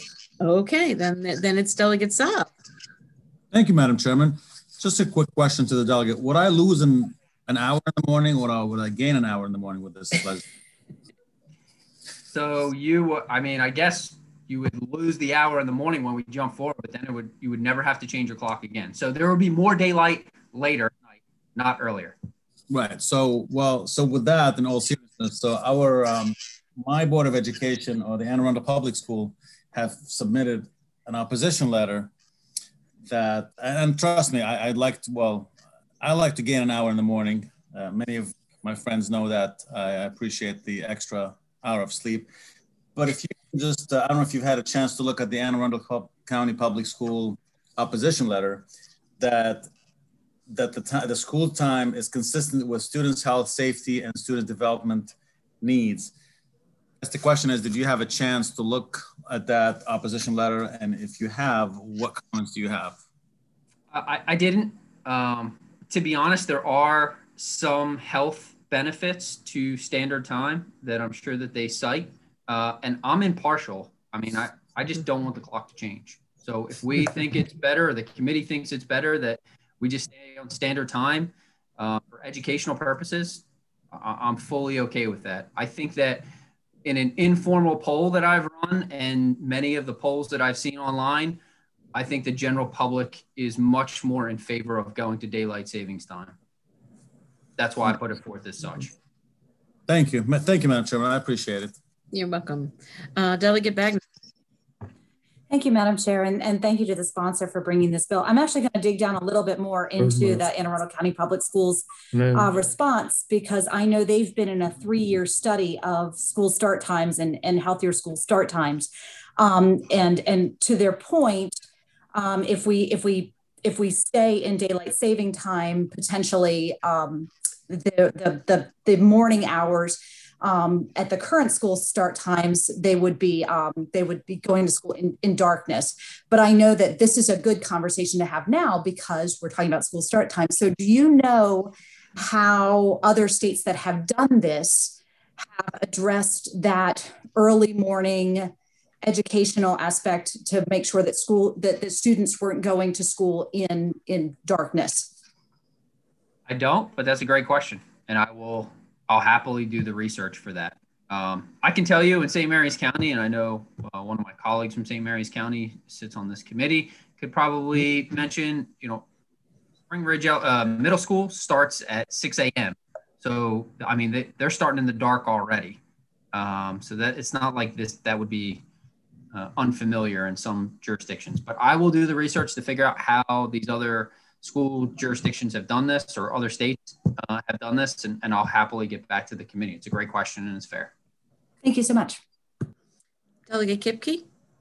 Thank you, Madam Chairman. As someone who's been terrorized by this ridiculousness, having 3 little kids, I mean, it just really screws things up at the Kipke house. I mean, I'm glad they'll be sleeping a little later in the morning coming up here after Sunday. But my question is, of all the states that have passed something, have they all moved to daylight savings time, or did any of them move to standard time? I think all 15 moved to daylight savings time. I'll confirm that, but I'm pretty sure Hawaii and Arizona went to standard time, and the other 15 that I looked at were daylight savings time. Great, thank you. I truthfully think it's just out of popularity. Delegate Hill. Thank you, Madam Chairman. Thank you, Delegate Crosby, for bringing this bill, because you're absolutely right. Enough is enough. But here it is. So according to the fiscal note, any state can exempt itself from observing daylight savings time. But if we want to observe it year round, we can't do that. So since you're agnostic, if it's the will of the committee that we want to stop changing twice a year, I want to be clear that you're fine with, even though it may be different from the other 15 states, and instead of being 3 hours ahead of California, it may change it to 2 hours or 4 hours. I haven't figured it out. But you're fine if we just do what we legally can do without under federal law, which is just choose to exempt ourselves from observing daylight savings time at all. 1,000%. The only question I think that it's worthwhile is that if you continue to see a movement, or we continue to see a movement towards going to daylight savings, I don't think we want to be the only state on the East Coast that observes standard time while everybody else on daylight savings time. But, it'll just we'll just have a fixed amount of time that we're ahead or behind others, which is different from where we are now. But yeah, we can address that when the bridge, when we cross that bridge or we get to that bridge. So, but yeah, I am totally agnostic. Great, thank you. So Delegate Crosby, I have a question. In your research, have you seen any evidence, is there any inclination of looking at this issue at a federal level? So I'm not aware of any federal sponsors to this bill. All I can tell you is that, I mean, this is kind of like a niche thing, and I don't know if I'm in some sort of underground community where like there's like 4 million of us texting, but it is certainly popular. And I think that there are a lot of advocates that are trying to bring it to the federal level, but I'm not aware of any federal sponsor. At this point. Okay, great. Thank you. Seeing no other questions for the sponsor, I'll do an unfavorable panel, and we'll start with Lisa Van Buskirk. You're on mute. Still on mute.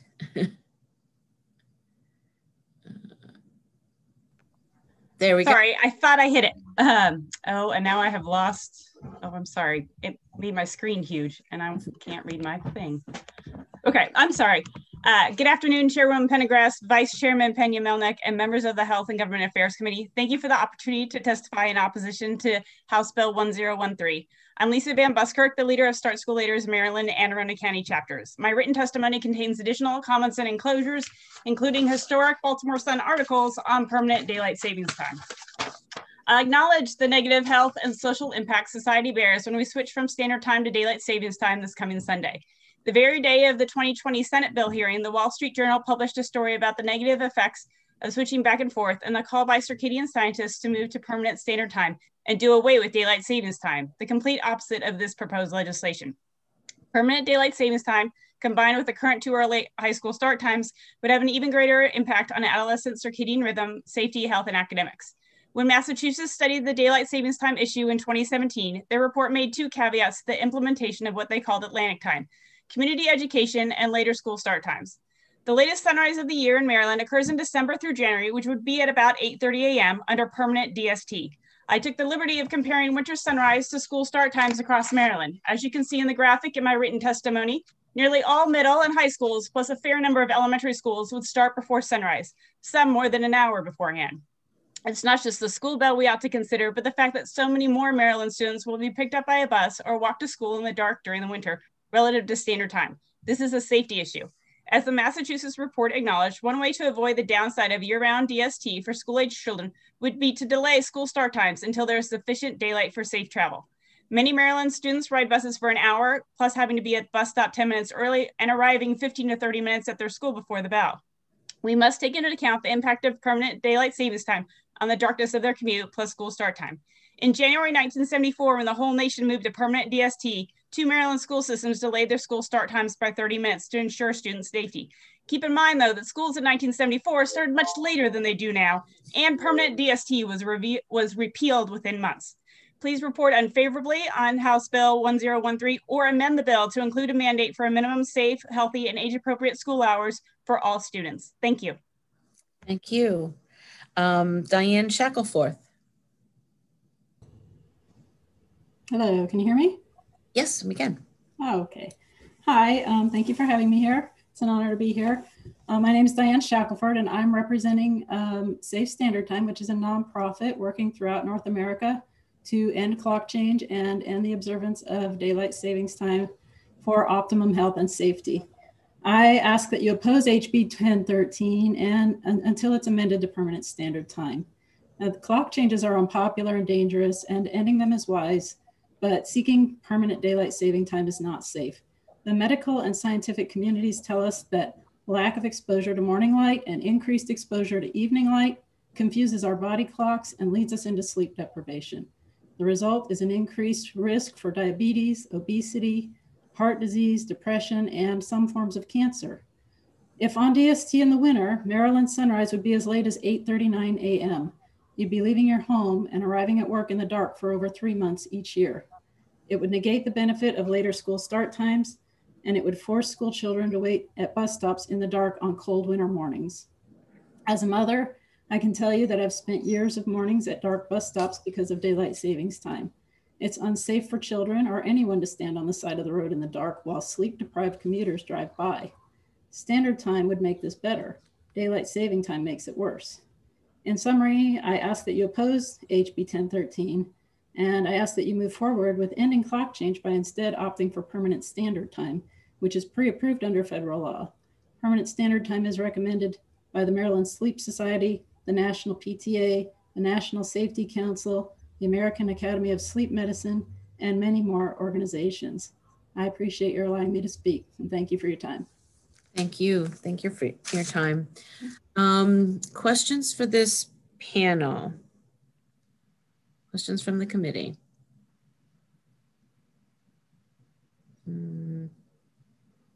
I have a question, Ms. Shackelford. So you've been working on this, the standard time issue for a while. Are you seeing any movement at the federal level around this issue? As far as I know, there are 2 or 3 bills pending right now at the federal level. One was just reintroduced. And they are trying to push for daylight savings time for the most part. So we're struggling with that legislation as well, because it's unsafe. Some states would have sunrises as late as 9:48 a.m. on daylight savings time. Now, your state is not quite that far west in the time zone, but some states would have a really harsh impact with that if it went nationwide. Okay, thank you. Delegate Lewis. Thank you, Madam Chair. Hope you guys can hear me. I'm using my phone. We can.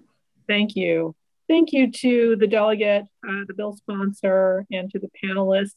I'm curious, it's easy to feel persuaded by, the Pediatric Association and the National PTAs.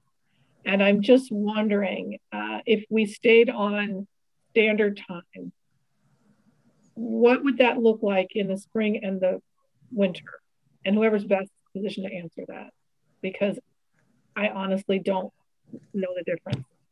All I know is the clocks change. I don't know which is standard and which is daylight and what. So if we stayed in standard time, what would spring look like and what would winter look like? Whoever's best to answer. I'm going to look to Ms. Shackelford for that, because she's been studying it and working on it for Sure. time. So the winter would be exactly the same as it is, because you're already on standard time during the winter. So nothing changes there.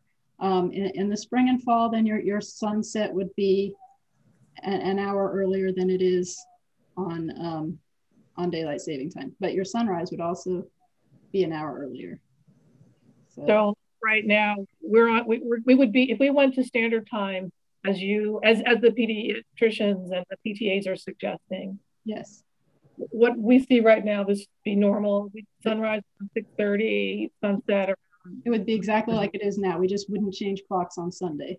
And then in the summer, we would still have 12-hour days at the equinox, right? You would have, I believe Maryland gets 14 or 15 hours of daylight in the summer. I mean, your sunsets will still get later as the season progresses. It just won't be as late as it was before. So I don't remember offhand what your latest sunset is now, but it would be an hour earlier. And then the winter time, when the kids are waiting for the bus in December, they would still be in the dark unless we change the school time, start times. Yeah, it's going to depend on your start times.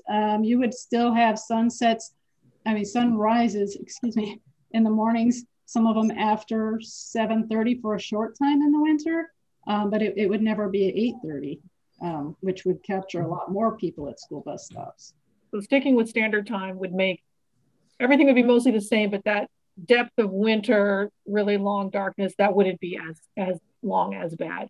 That's the real bad I'm hearing. It wouldn't be as bad in the morning. I mean, you're still going to have early sunsets during the wintertime. That you can't change how many hours of sunlight you have. The planets are where they are. Yeah. Thank you so much. Thank you for helping understand. You're welcome. Thank you, Delegate. Seeing no further questions from the committee, we thank Delegate Crosby for bringing us the bill and the witnesses for their time and testimony. That completes the hearing on HB 1013.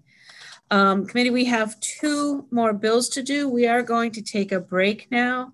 Our break will be slightly shorter in that it is now 3:20. We will return at 3:45 to complete the last 2 bills before we go back on the floor. So thank you all. We will see you in about 25 minutes.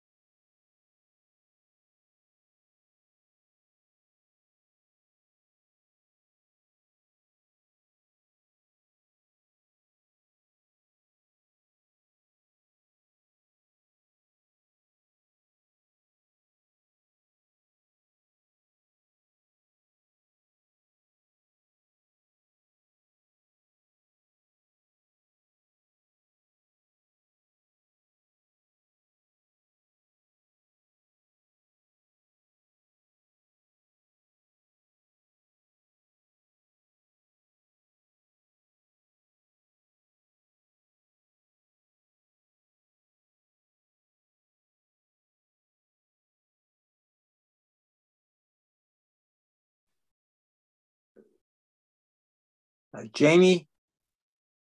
Yes. Jamie?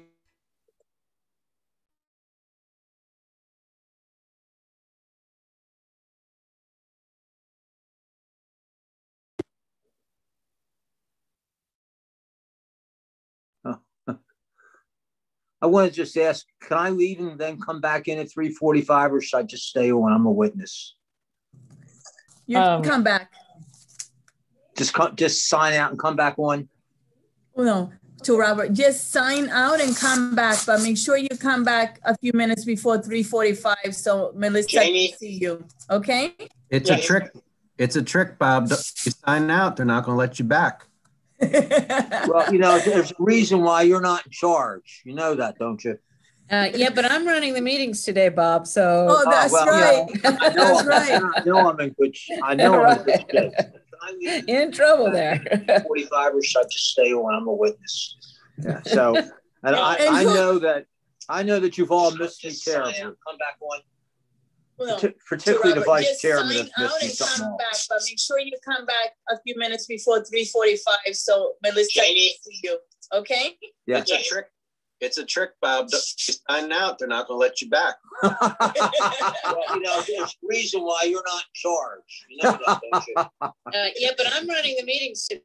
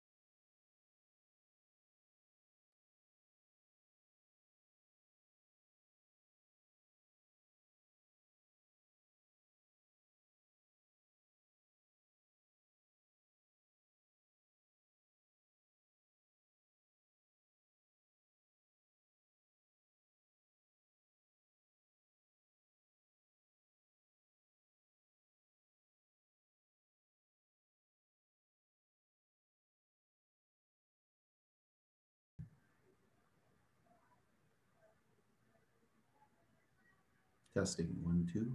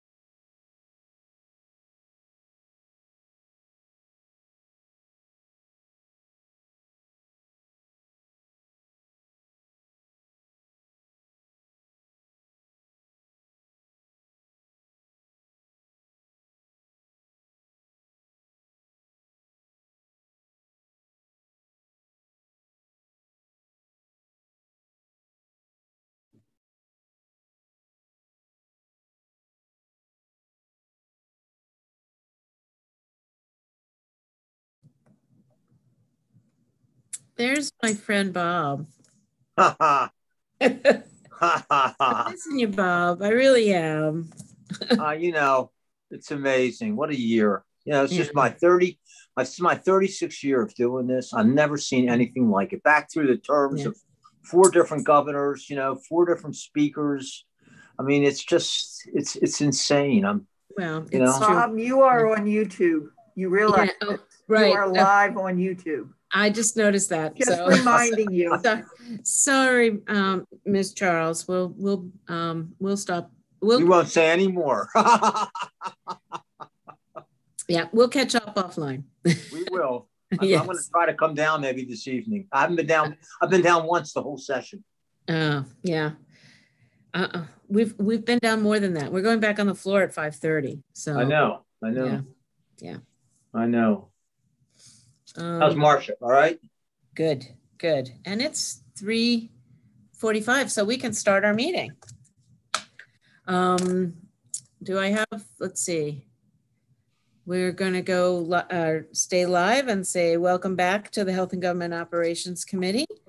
And we are going to begin with House Bill 1078, Delegate Terrasa, Attorney General, Climate Change Actions Authorization. Delegate Terrasa. Good afternoon, Madam Chair and Vice Chairman and members of the Health and Government Operation Committee. Thank you for this opportunity to present House Bill 1078. For the record, I'm Delegate Jen Terrasa. The climate emergency we find ourselves in was created by decades of denial, deception, and disinformation by the fossil fuel industry. Internal industry documents show that the fossil fuel companies predicted as far back as the 1960s that their products would cause catastrophic climate impacts. Instead of disclosing what they knew, the industry deliberately misled the public, policymakers, and the media about the dangers of climate change in order to protect their profits. These companies didn't play fair, they violated state law, and now our communities are paying the price. Our communities are now facing existential threat from climate change. Sea level rise, increasing severe storms, flooding, and more frequent intense heat waves threaten the public health and safety of our state's citizens and environment. And in the coming decades, thousands of Marylanders may be displaced from their homes, see their property destroyed, or lose their livelihoods. With more than 3,000 miles of shoreline and unique coastal wildlife, Maryland will be one of the states most affected by climate change. This legislation follows other nations, states, and jurisdictions in an emerging field of law that will help defend our future. The Attorney General's office has a long history of holding bad actors accountable for damage they cause to the people of Maryland.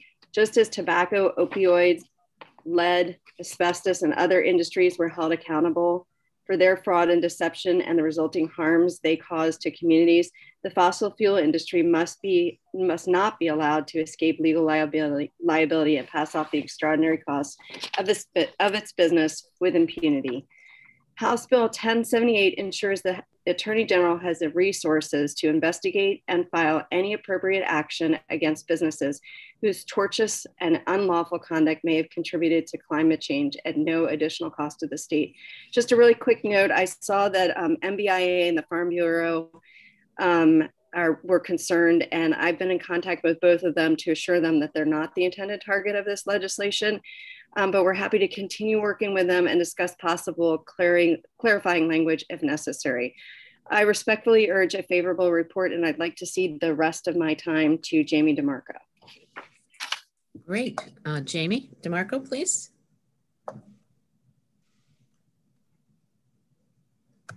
You're on mute. I apologize. There he is. Thank you, Madam Chair, and thank you to the members of the committee. And thank you, Delegate Terrasa, for introducing this bill. My name is Jamie DeMarco. I am the Maryland Policy Director for the Chesapeake Climate Action Network. We urge a favorable report on HB 1078. Maryland is already paying the costs of climate change.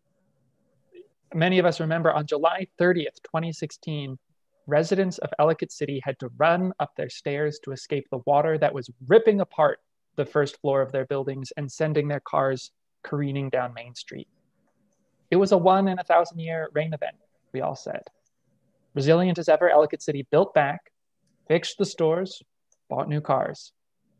Then on May 27th of 2018, a second once in 1,000-year rain event gutted those same storefronts and sent those new cars careening down Main Street. 2 once in 1,000 rain events in less than 24 months. Ellicott City is the most dramatic example, but it's by no means the most costly. Folks on the Eastern Shore have to pay their life savings to jack up their homes just a few feet.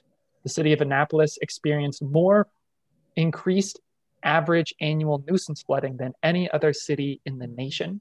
And a recent study said that between now and 2040, Maryland will have to spend more than $27 billion protecting ourselves from sea level rise. $27 billion between now and 2040. That's an average of $1.4 billion every year. And sea level rise is just one of the many costs associated with the climate crisis. Where are we going to get that money?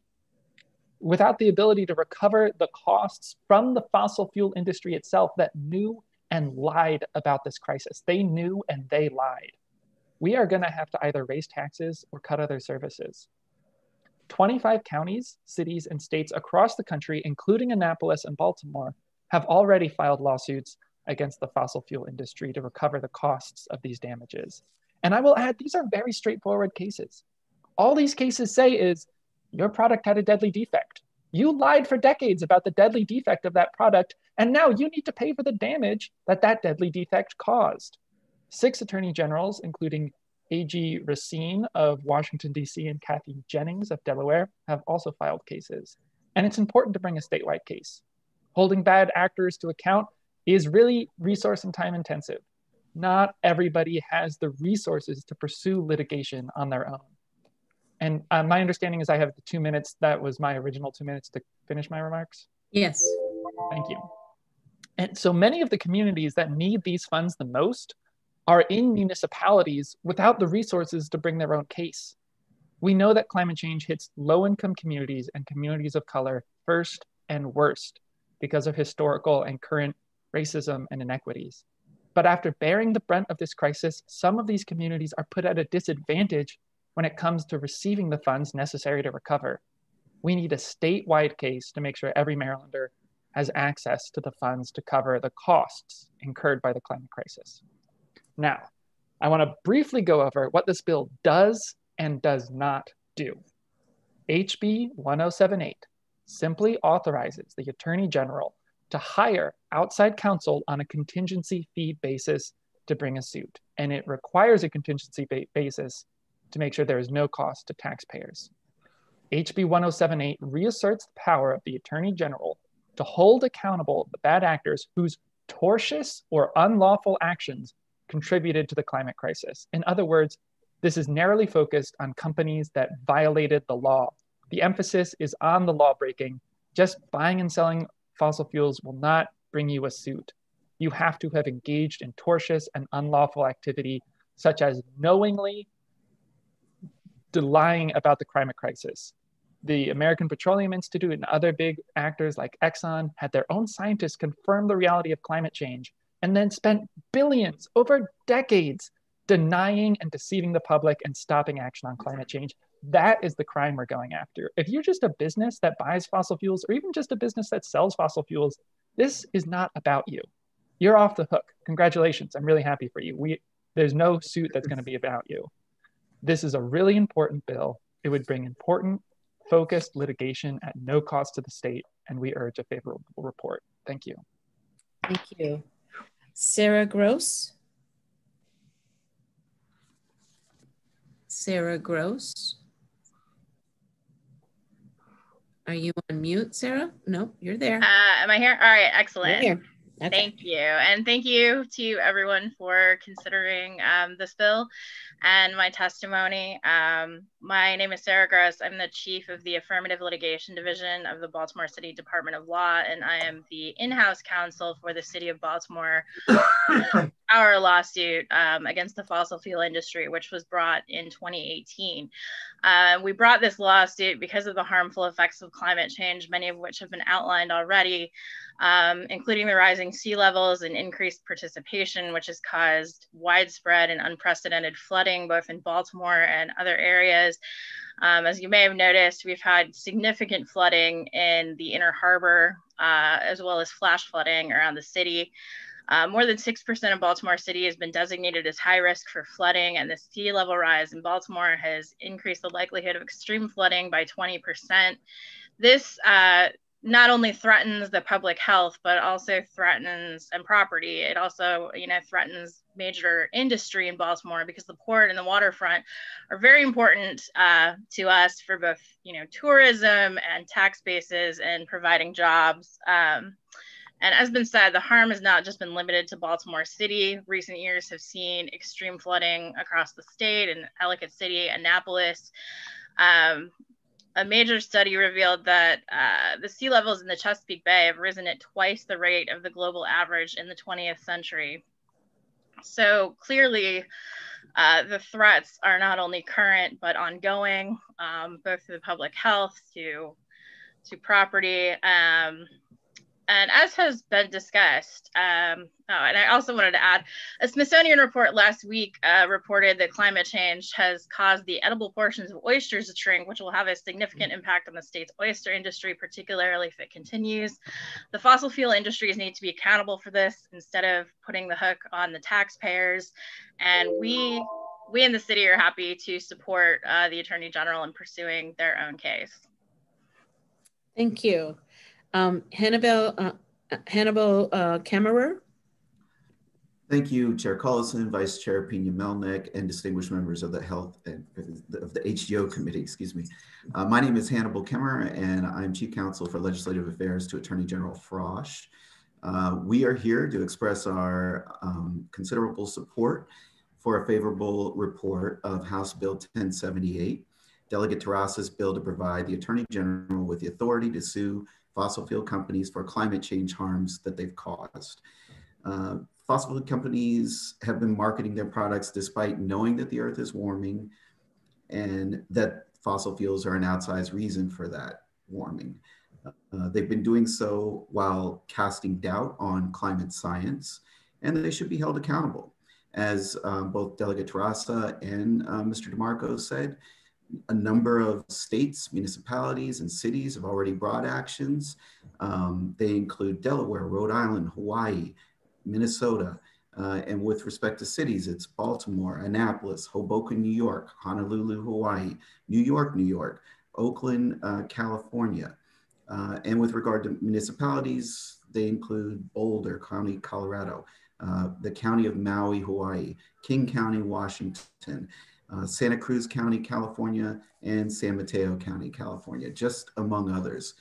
We are, according to our Court of Appeals, precluded from bringing suits like this under our parents patriae or common law authority, and therefore this bill becomes necessary.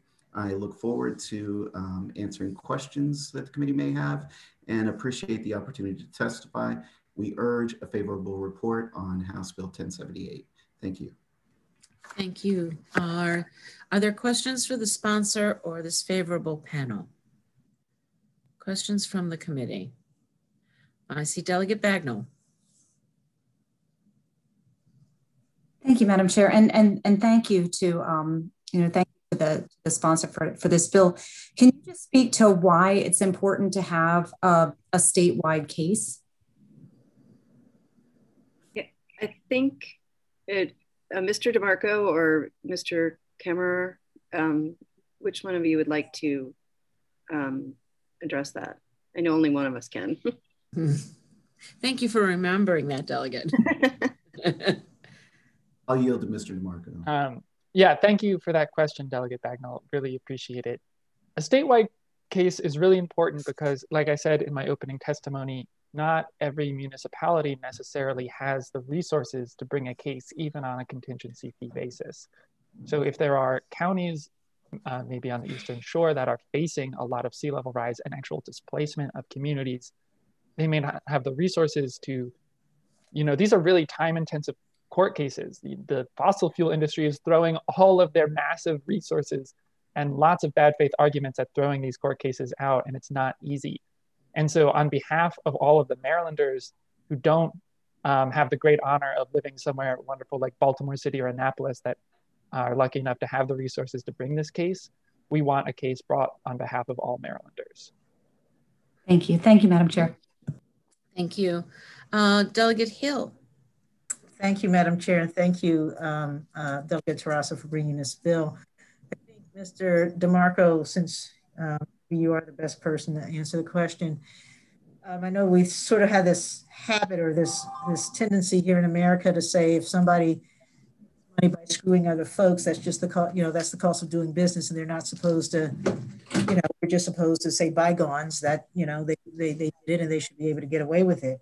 I'm really curious, what exactly is it that you think, or that you have evidence of that the fossil fuel companies knew that, if this goes through and we do bring a lawsuit, what do you think we're gonna disclose or discover? Thank you so much, Delegate, for asking that question. That is a really, really important question. And luckily, there have been lawsuits that have gone before that have actually discovered the documents that found the damning reports. And I actually have a binder here that is full of everything they knew. Is that a binder of women? No, it's a binder full of lies. And this is the second binder. There's 2 binders full of what they knew. And I have some highlights that I keep in a digital document. But for example, in 1977, this is a presentation that James Black gave to Exxon, where they said, one recent study predicts that in 2075, CO2 concentrations will peak at about twice their considered normal level. What is considered best presently available climate model for treating the greenhouse gas effect predicts that a doubling of the CO2 concentration in the atmosphere would produce a mean temperature increase of 2 to 3 degrees Celsius over most of the Earth. That's like about as sophisticated as knowledge as we have today. They knew in 1977. In that same presentation, James says, current scientific opinion overwhelmingly favors attributing atmospheric carbon dioxide increase to fossil fuel combustion. Wow. And then he goes on to say, with a warmer climate around the world, it seems fairly certain that precipitation would increase. So they were predicting these increased precipitation events in 1977 and presenting it internally, then turning around and lying to the public. So they knew what would happen to Ellicott City. They just lied. So this is, thank you, Madam Chair. It sounds like it's at least as bad as Purdue and the opioid epidemic. Thank you. Thank you, Delegate. Delegate Rosenberg. Does the Attorney General need this statute, need this law to bring such an action? And if so, what are the benefits of having the statute once such an action is brought? Yes, thank you, Delegate Rosenberg. As indicated in my written testimony, we don't have this authority under our common law in Maryland. And so without the General Assembly or permission from the governor, we could not bring these cases. That's not the letters.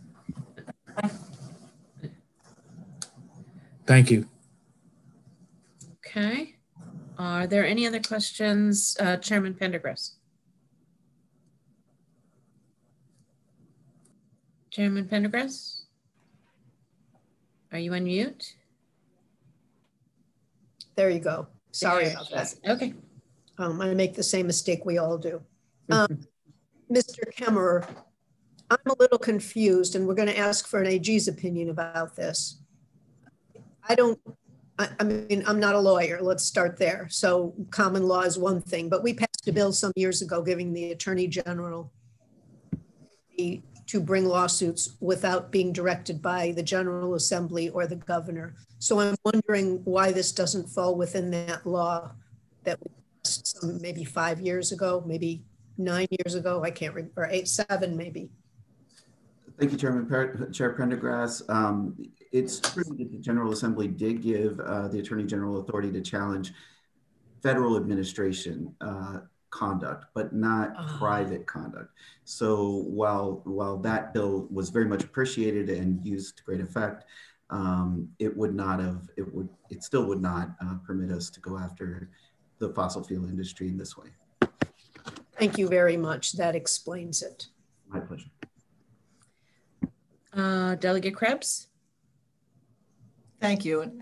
Hannibal, you just the question came to mind.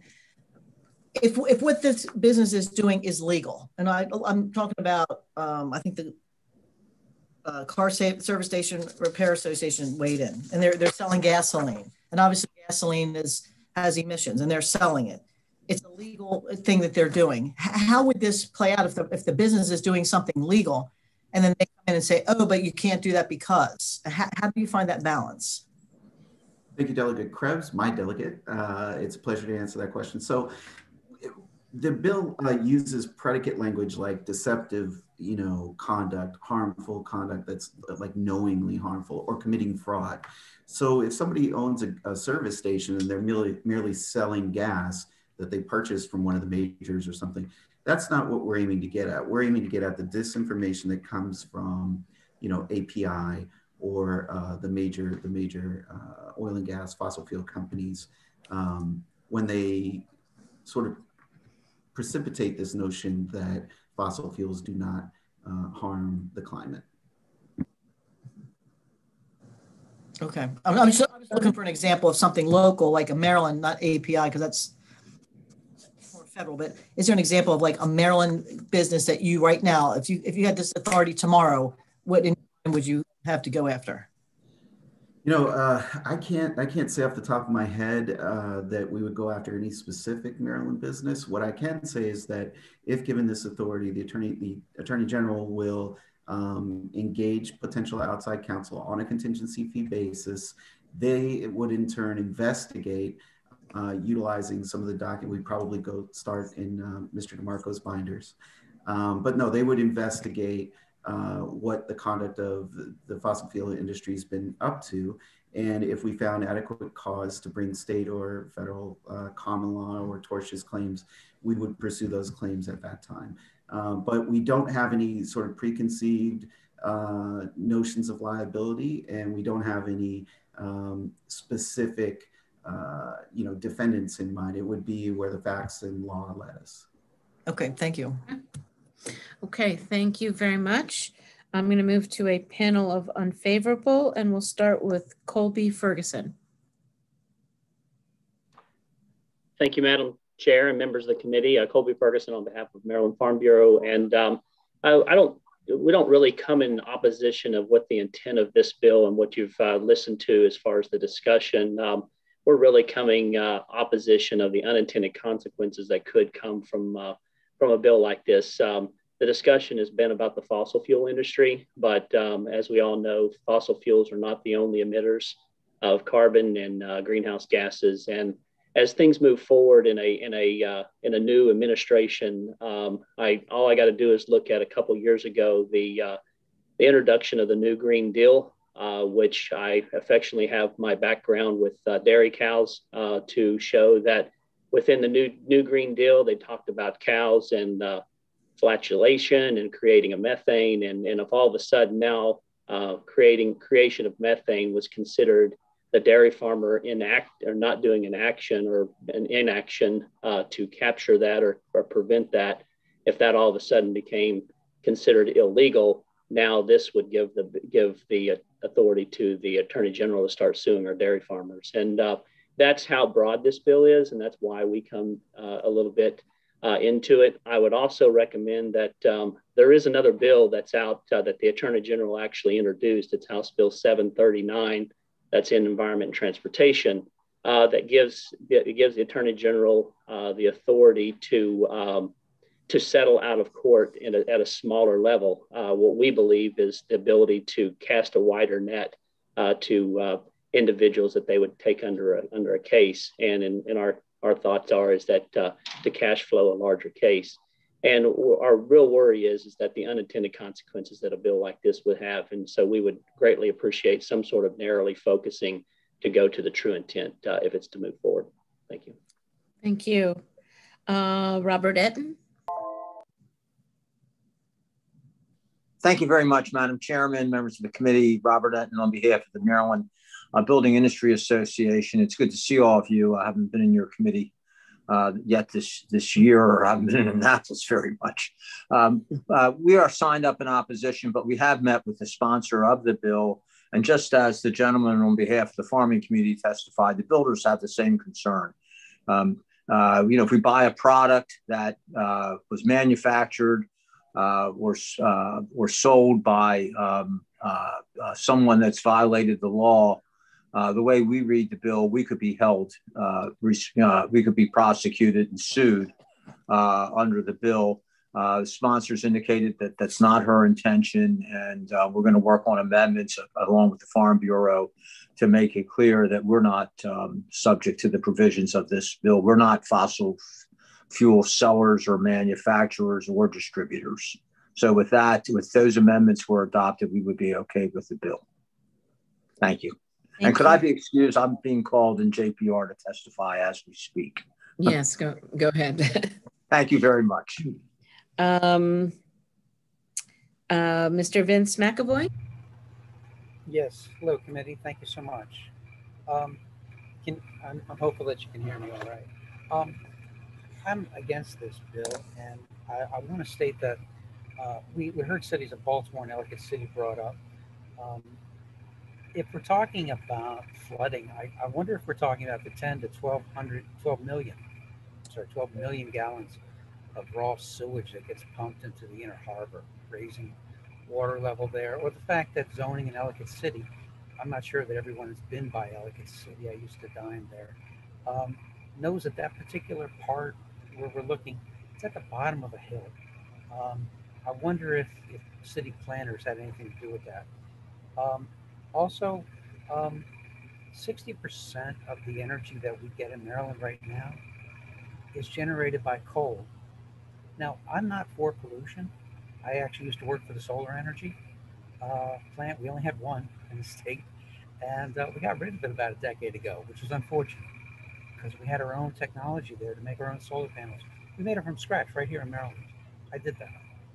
So I'm for keeping a clean environment, but getting Brian Frosch and the Attorney General involved with any of this is kind of nonsense because we're all to blame. We all use that energy. We're all contributing to this when we gas up our cars and we turn on lights. 60 to 70% of your energy that is used in the residence. I'm not going to get into commercial and transportation, but just in your residence, 70% of that is for lighting and for air conditioning and heating. Right? We're all to blame. We all have something to do with this. And honestly, this bill could very easily get carried away. You're going to have lack of scope, especially if these move into class action. I urge an unfavorable. This is the wrong approach to things. Let's point the mirror at ourselves and let's make things cleaner ourselves without using the courts and regulatory agencies. And thank you so much for your time. Thank you. Committee, if you have questions for Mr. Ferguson or Mr. McAvoy, if you have questions for Mr. Enton, please talk to him, reach him offline. But now we're open for questions for the two remaining panelists. Are there any questions?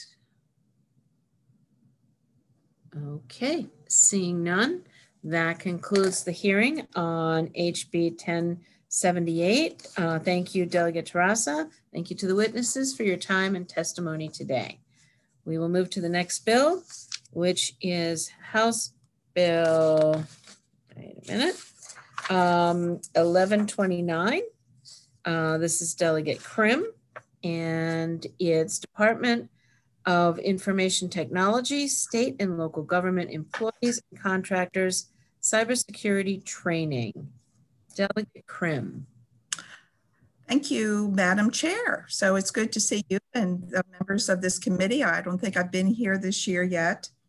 So HB 1129 implements one of the chief recommendations of the Joint Committee on Cybersecurity, Information Technology, and Biotechnology to create a statewide cybersecurity training apparatus.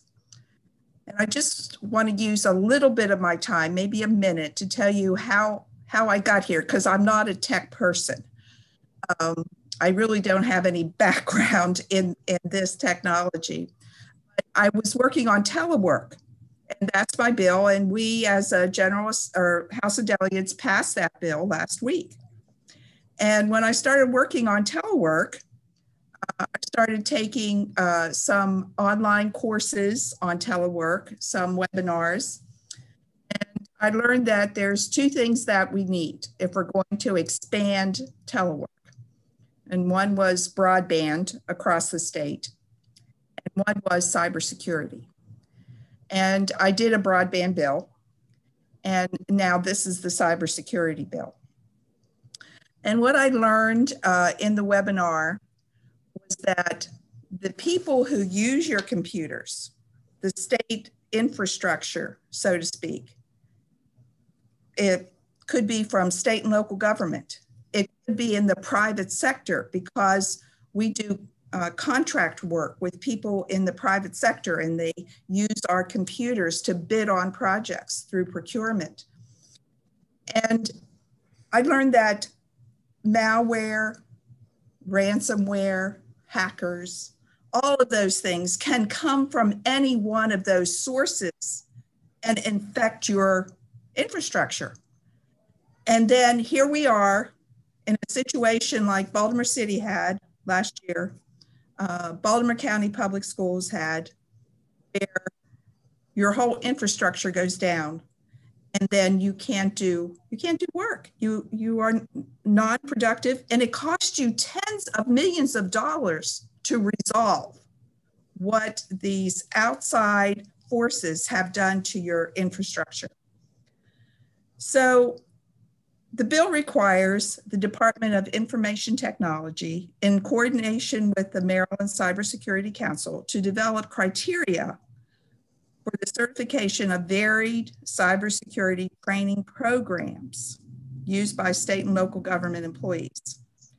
The certification criteria would focus on forming information security habits to protect information resources, personal information, and records. The bill mandates our Department of Information Technology, to certify and maintain a list of training programs. The Senate has a cross-file on this. I brought my bill to the Joint Committee on Cybersecurity, and when they reviewed my bill, they supported it. And then Katie Fry-Hester, Senator Fry-Hester, and now Senator Jackson, who was the House chair when he was a delegate at that time, they are sponsoring the bill in the Senate. So the Joint Committee felt it was that important that we have a coordinated training program across the state for everybody who uses state computers, because we are under tremendous pressure now from these outside forces that want to hack in to our system. They spend the day trying to figure out how to do that. And people who use the state computer systems are the first line of defense. We have to train them to be able to spot these nefarious actors and to spot what would be something that would cause problems in our infrastructure. It's our responsibility to protect it. So that's the bill. As I said, the Senate has a cross-file. They had their hearing last week. You do have an amendment from somebody in the private sector, which I agreed to sponsor as part of this bill, that would allow the private sector to present their training program to the states, do it, and then they can certify it. And I agree that that would be fine. They don't have to use one of our training programs. If they have one that can comply, then Do It can certify it. The MML and MACO have some objections also. They do acknowledge that we need to do something here. They acknowledge that this is important, but I think they would like to do the same thing the private sector is suggesting. So I think they will offer you testimony on that. But that's the bill. It's a coordinated cybersecurity program, training program for everybody who uses state computers. Thank you, Delegate. Are there questions for Delegate Krim? Questions from the committee? You've been very comprehensive, Delegate. I see no questions. Super. So I'm going to call an unfavorable panel, which begins with Drew Jabin. Yes, hi. Chair, Vice Chair, members of the committee, for the record, Drew Jabin here on behalf of the Maryland Association of Counties. In respectful opposition to House Bill 1129 as written, as always, you have my written testimony. I will keep it brief. I'd just like to make a few points. Local jurisdictions are extremely inclined to collaborate and partner with all appropriate state agencies in the shared goal of having robust cybersecurity operations. County IT officials are already under the executive authority of their elected officials. They already have robust cybersecurity operations, and that means that we're already meeting the spirit of this particular legislation. So, as written, House Bill 1129 does not contain any hint of local input, which is a huge concern, along with the potential for significant fiscal impacts on local government, as stated in the fiscal note.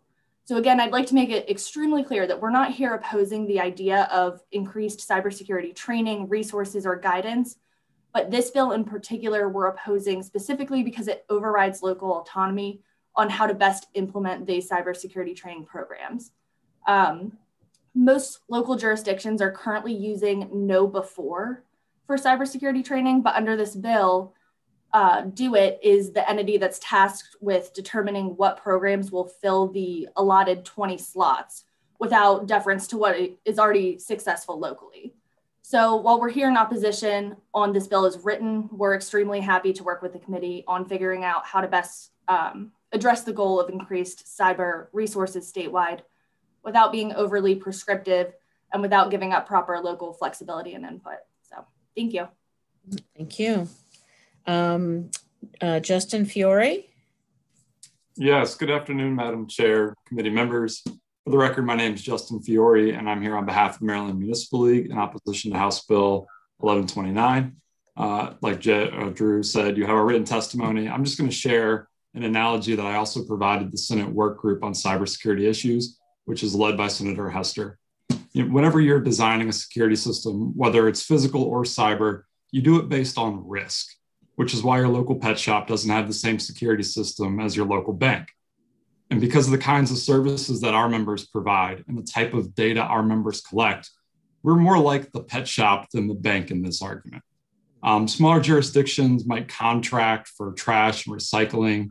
They'll host a website where they might have some permitting applications, and then they maintain their roads. Many of them don't have a water or sewer plant. They don't run an electrical grid. They don't have other high value infrastructure that hackers might target. And then further, this was pointed out by Senator Riley, who's also in that work group and kind of understands where we're coming from here, is that our members are more siloed than state agencies or even the counties. If someone hacks a municipal cloud server, they won't have access to the state system. There's a buffer there. We're not generally operating on state systems. So as you heard in an earlier bill from us, MML supports efforts that will help bolster cybersecurity infrastructure and the best practices that municipal officials and staff operate under. But House Bill 1129 is a broad one-size-fits-all approach to a much more nuanced discussion on risk and cybersecurity needs. For that reason, we respectfully request an unfavorable report on House Bill 1129. Thank you very much. Questions for this panel? Delegate Lewis Young. Thank you, Madam Chair. Delegate Krim made a reference to an amendment that she accepted, which essentially says that the private sector could submit their own training program for approval. So I would like to address a question to either one of the representatives from local government to see if you would be amenable to submitting a similar amendment that would discuss your customized training program. Because I heard from both of you that you approved of the concept, but you just wanted to tailor your training more to your needs. So I can only speak for MACO. I mean, we're definitely happy to submit amendments. I'm happy to work with the sponsor or the committee.